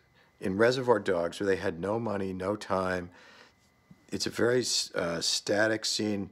I think it's Harvey and Steve Buscemi in the bathroom, and Steve Buscemi starts telling him what happened, what went wrong, what happened. And it goes on for a really long time. It's just one shot, if my memory's right. And then all of a sudden it cuts into this Steadicam shot of Steve running down the street shooting after the robbery. And it's really only two angles, from behind and in front of him. And it feels like the most exciting thing you've ever seen in your life, because before it, you were like completely static. And then this thing goes bang at you, and you're like, whoa! And I think that was the beginning of sort of that kind of, you know, in Inglourious, when they're in the club, that scene is broken by intense violence too, and it's sort of that ability for it to go to hell all of a sudden, real fast and really in your face, which is it's a really effective cutting technique. Also in Pulp Fiction, when Bruce Willis is in the Honda. And he stops and looks up, and Ving Rhames is crossing the street with his fast food container.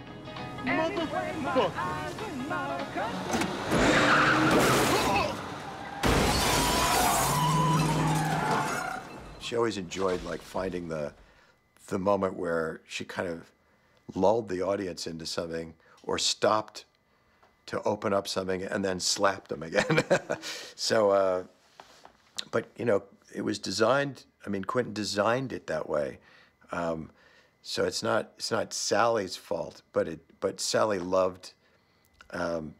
She loved doing that. She loved manipulating those moments. He was just a real partner, and he would talk about their relationship, like when they were working on the movie together, and she was pregnant, and I felt like it was his child too, like he was part of the father too, because he was there with her through all her pregnancy, and it was a really close relationship. I mean, maybe I'm almost envious that I didn't have an editor to share that relationship with. I'm always in there cutting by myself just to save money.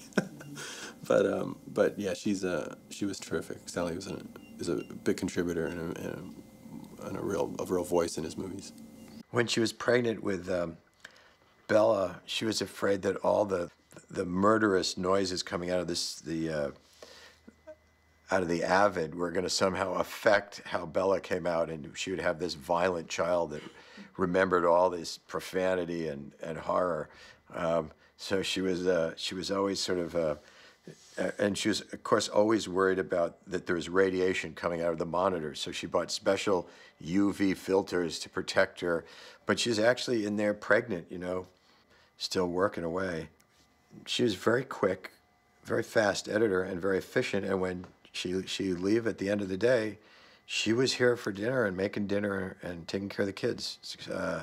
That was her first priority. The only movie that she edited for you was it Tom Goes to the Bar? Was that? Yeah, my first 8-minute movie is the only time we worked together. I thought to myself, at last, here was a place where you could let your hair down. It's filled with people like you wouldn't believe.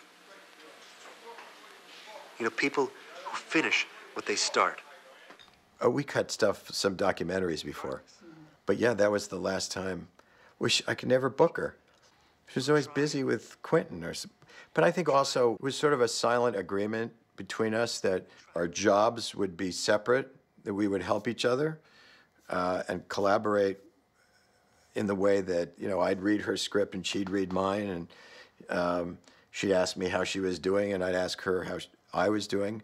But our careers were separate. And I think that was eventually a smart move, even if we didn't consciously do it. That's the way it happened. And it made it much easier to come together and go, oh, this happened to me today. Oh, yeah, this happened to me. Plus, Sally would have been too much of a taskmaster for me. She would have, she would have been hassling me about why didn't you get this close up and how could you tell a story like that? And it would have been, it would have been a married couple in an edit room, and that's not fair to anybody. It's strange to think of a Tarantino film without Sally Menke, because she's really his other half. I mean, they were such close friends and collaborators, and I was in the fortunate position of being able to work side by side with Sally, where I was acting in *Inglourious Basterds, but also directed *Nation's Pride*. So I thought Sally would cut it, but I shot so much footage. They're like, all right, let's just set up an Avid for Eli. So Sally was in one room, and I was in the next room, and I would cut some scenes together, and Sally would come in and take a look at it. And she was just the most wonderful, loving person. I mean, all around the Avid were pictures of her kids, and her beautiful kids, Lucas and Bella, and the dog Zoe, and her husband, Dean. I knew her as a mom of her beautiful children, but her daughter Bella and my daughter Zoe, they went to summer camp in upstate New York, a place called French Woods. And so one summer, just 4 years ago, I think it was, we were there at the same time, in this sweltering heat, visiting our kids, doing plays, and ended up on the lawn, just hanging in. It was just kind of this moms bonding about daughter stuff. Our kids were just going into that teenage, intense time, and she was a wonderful, warm, connected human being. Yeah, there's a song that I wrote called "Gone." That when I first wrote it, I was writing it with the idea of people we lost. Of course, I lost my cousin ODB, and I wrote some of the lyrics towards him. But it wasn't until Sally passed that I finished the song. And instead of selling it, I gave it out to the world as a gift to her. And, she touched many people's lives, and they was collecting things that, for charity and things to, to send to the family. And I was like, well, it's easy to send money. It's easy, to send flowers. What can I give? You know what I mean? And she always told me she dug my music, and she like, say, children like Wu-Tang Clan. When she called me for some tickets one day, so I said, what can I give to show her, how I feel, and show, how much I respected her as a person, and will miss her. And so the song "Gone," I put it out on a Wednesday. It was the first song I ever gave away for free. I said, well, I'm gonna do Woo Wednesday, and I'm gonna give a song to my friend Sally Menke. It's called "Gone." And in the song, it does mention that through our seeds, we all reach eternity. Peace and blessings is just another journey. And what I mean by that is through our seeds, meaning through our children, we all gonna reach eternity because we keep reproducing ourselves, and our ways and actions through our genetics will come out, but also through our seeds of thought or through our seeds of work. So her films that she worked on and the people who she's spoken to and inspired, and through her children, will carry on to eternity. And that's what that song was all about, is that, it's just another part of this journey.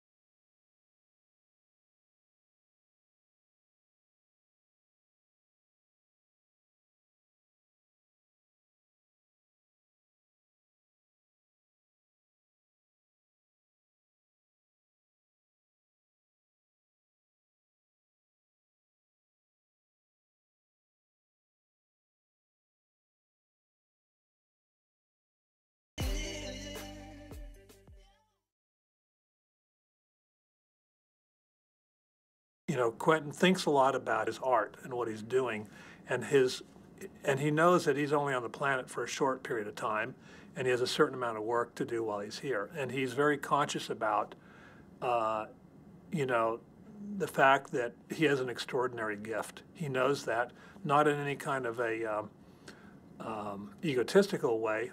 If anything, I'd say it's more a sense of responsibility that he's told me before that, everybody's given certain gifts and you're on the planet to do a certain thing, and this is what he was put here to do. And so he takes it really seriously.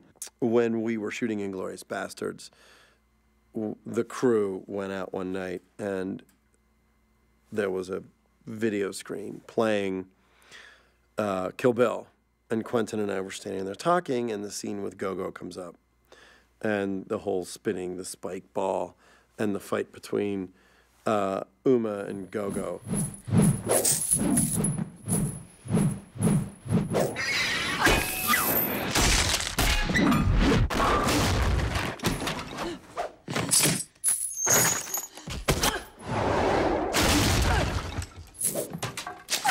Quentin couldn't take his eyes off of it.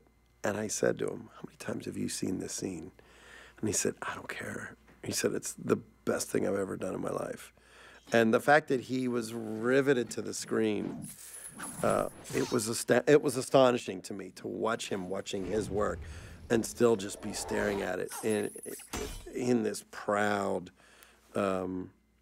father sort of scenario. So I went to go visit him on the set of Kill Bill, and he looked beat. I mean, he was just really, it was a long shoot. I mean, well, of course, they split it into 2 movies. It was a long, it wasn't one movie, it was a saga.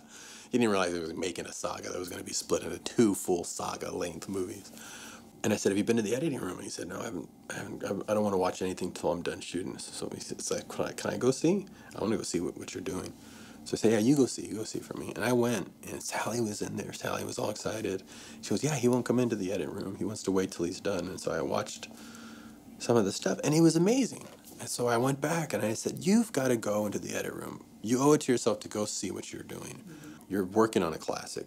Cut together some footage, show it to your crew. They will go apeshit, and it's going to give them new life to finish this movie. When they see that that's what they're working on, it will give them a whole new sense of energy. I reminded them that's what we used to do on our movies. On Dusk Till Dawn, we showed a trailer the first week so that the crew knew they were working on a movie that was going to stand the test of time. So he went, he was so tired, I guess, he just succumbed, went, checked it out, got really excited, cut something, showed it to the crew. I remember coming back to visit, and Stevie J was walking around with a spring in his step and going, I'm so pumped. And you know that the schedule that seemed like so long now seemed very short.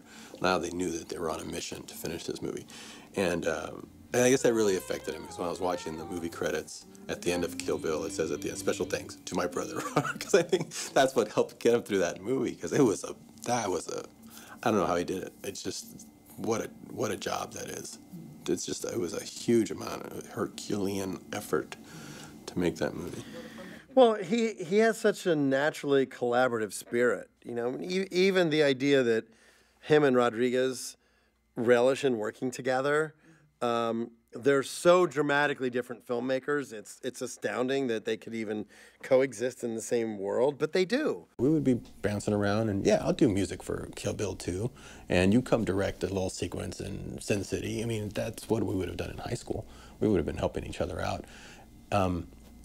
Not just to get the help of that person, but to also get just the juice and the excitement that comes from it, just that overabundance of creativity that happens when you get people in the room. I have it on tape somewhere. I let the camera roll in the room when Quentin came in the morning of the shoot for Sin City, and he brought his take of what he was going to do with the material, because it was genius. And it was so simple. It was genius and simple. He just said, your whole movie's voiceover. I don't want to do that in post because I'm only here one day. So I think if we can get the actor to do it, he should say his voiceover out loud. It should be a monologue that he delivers, because he's talking to himself anyway. So rather than be a voiceover that we record later, some later date, make that guy Clive Owen, who fortunately was a brilliant actor, and I saw Quentin give him the confidence to be able to nail that speech on the day. You know, this voiceover you're going to do months from now, now you're doing it right now on camera. In the next 10 minutes, can you memorize it?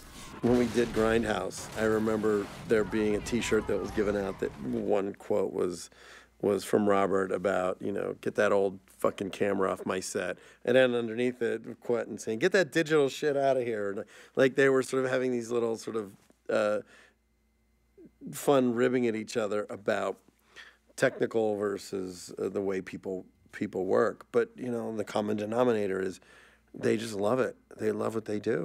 The idea was to go to Austin and the two of them to make these movies and go back to back and make these 60-minute movies, and for us to use all of Robert's crew and to shoot down at Troublemaker and just be in Austin and have fun and like just, bang it out. And Quentin and Zoe really connected on Kill Bill, and he basically wrote Death Proof for her. And he wanted to just make this fun little movie, and he did. I mean, we shot it to look not great. We had all these cute little girls down there. Like, it was just supposed to be a fun little thing for him and Robert to do, and that's what it was. Quentin is a genius at holding tension. I mean, in Inglourious, I mean, that first, the way it opens, I mean, that's really basically two guys at a table, and I'm like this the whole time. And I remember when I read it, I was like that, but when I saw it, it was about 100 times worse. And that's more nerve-wracking than people blowing up crap and shooting each other ever is. As is the other long scene in the basement of the restaurant, which I remember watching a 35-minute version of, and it was fine.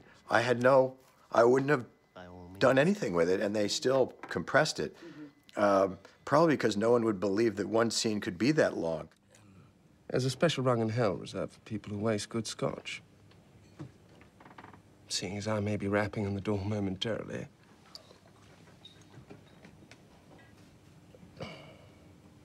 I must say, damn good stuff, sir. Now, about this pickle we find ourselves in. It would appear there's only one thing left for you to do. And what would that be? Stiglitz. Say auf Wiedersehen to your Nazi boss. He's doing the things that only he wants to see. He's not doing them for a result. And that's why they're successful, and that's why they have lasting impact. Because he makes them for his theater. He makes them for himself. And if other people like what he likes, they'll love it. And most people like what he likes because they all love his movies. And he just does what he does. He doesn't think about the ramifications of everything other than the ramifications to him and his story sense. Mm-hmm. Not to pander to an audience, or he'll do in Pulp Fiction that she draws a square, or it says 2 minutes later, and that doesn't appear anywhere else in the movie. The fuck is this place? This is Jack Rabbit Slim's. An Elvis man should love it. Come on, man, let's go get a steak. You can get a steak here, Daddy-O. Don't be a... Oh, after you, kitty cat. And that idiosyncratic, I'll do what I want thing, the freshness and distinction of it and lack of formula is what makes it so appealing. His vision has never wavered. It really hasn't. He's made the movies that he has wanted to make all of his career. And you know what? He doesn't churn a movie out every 3 months. He crafts them, he protects them, he nurtures them, he takes heat for them, and he defends them.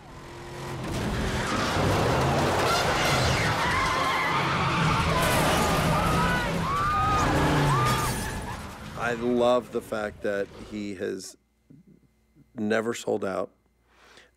He really loves what he does, and that he protects his movies. And the stories that he tells, they're controversial, and they're raw, and they're visceral, and they're violent, but they're so mesmerizing and captivating that you can't take your eyes off of them. He's one of the 2 or 3 filmmakers that I will go and see everything he does as soon as I can. And actually, I remember he called me up to see Kill Bill Part 1. He said, come on, everyone, screen it. Let's come to screening in New York City. And we went to the screening, and he sat next to me. And while I was watching, he was like, he was getting into the movie and saying, hey, look, like talking to me through the movie. He's only making movies for a small part of his life. The rest of the time, he's your friend Quentin. He's your brother Quentin. I go hang out with Quentin. He goes off to shoot a movie. I don't see him for 8 months, sometimes a year. He comes back. I watch the movie, and I'm like, and you forget he's Superman. You forget that he's not Clark Kent. You forget, oh my God, I forgot you're that guy who makes these movies. How did you do that? And you know him, and you've seen him do it, but you still can't believe the result. You look at the result, and it's almost like you're looking at somebody else.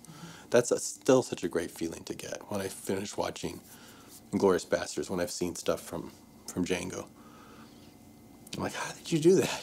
When I saw Kill Bill 2, I said, how did you do that movie? And he goes, oh, come on, you know how I did it. I go, yeah, but I don't know how you did that. I don't know how you shot that thing.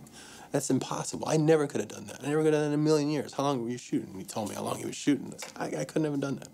Could not have done it. I don't know how you did it.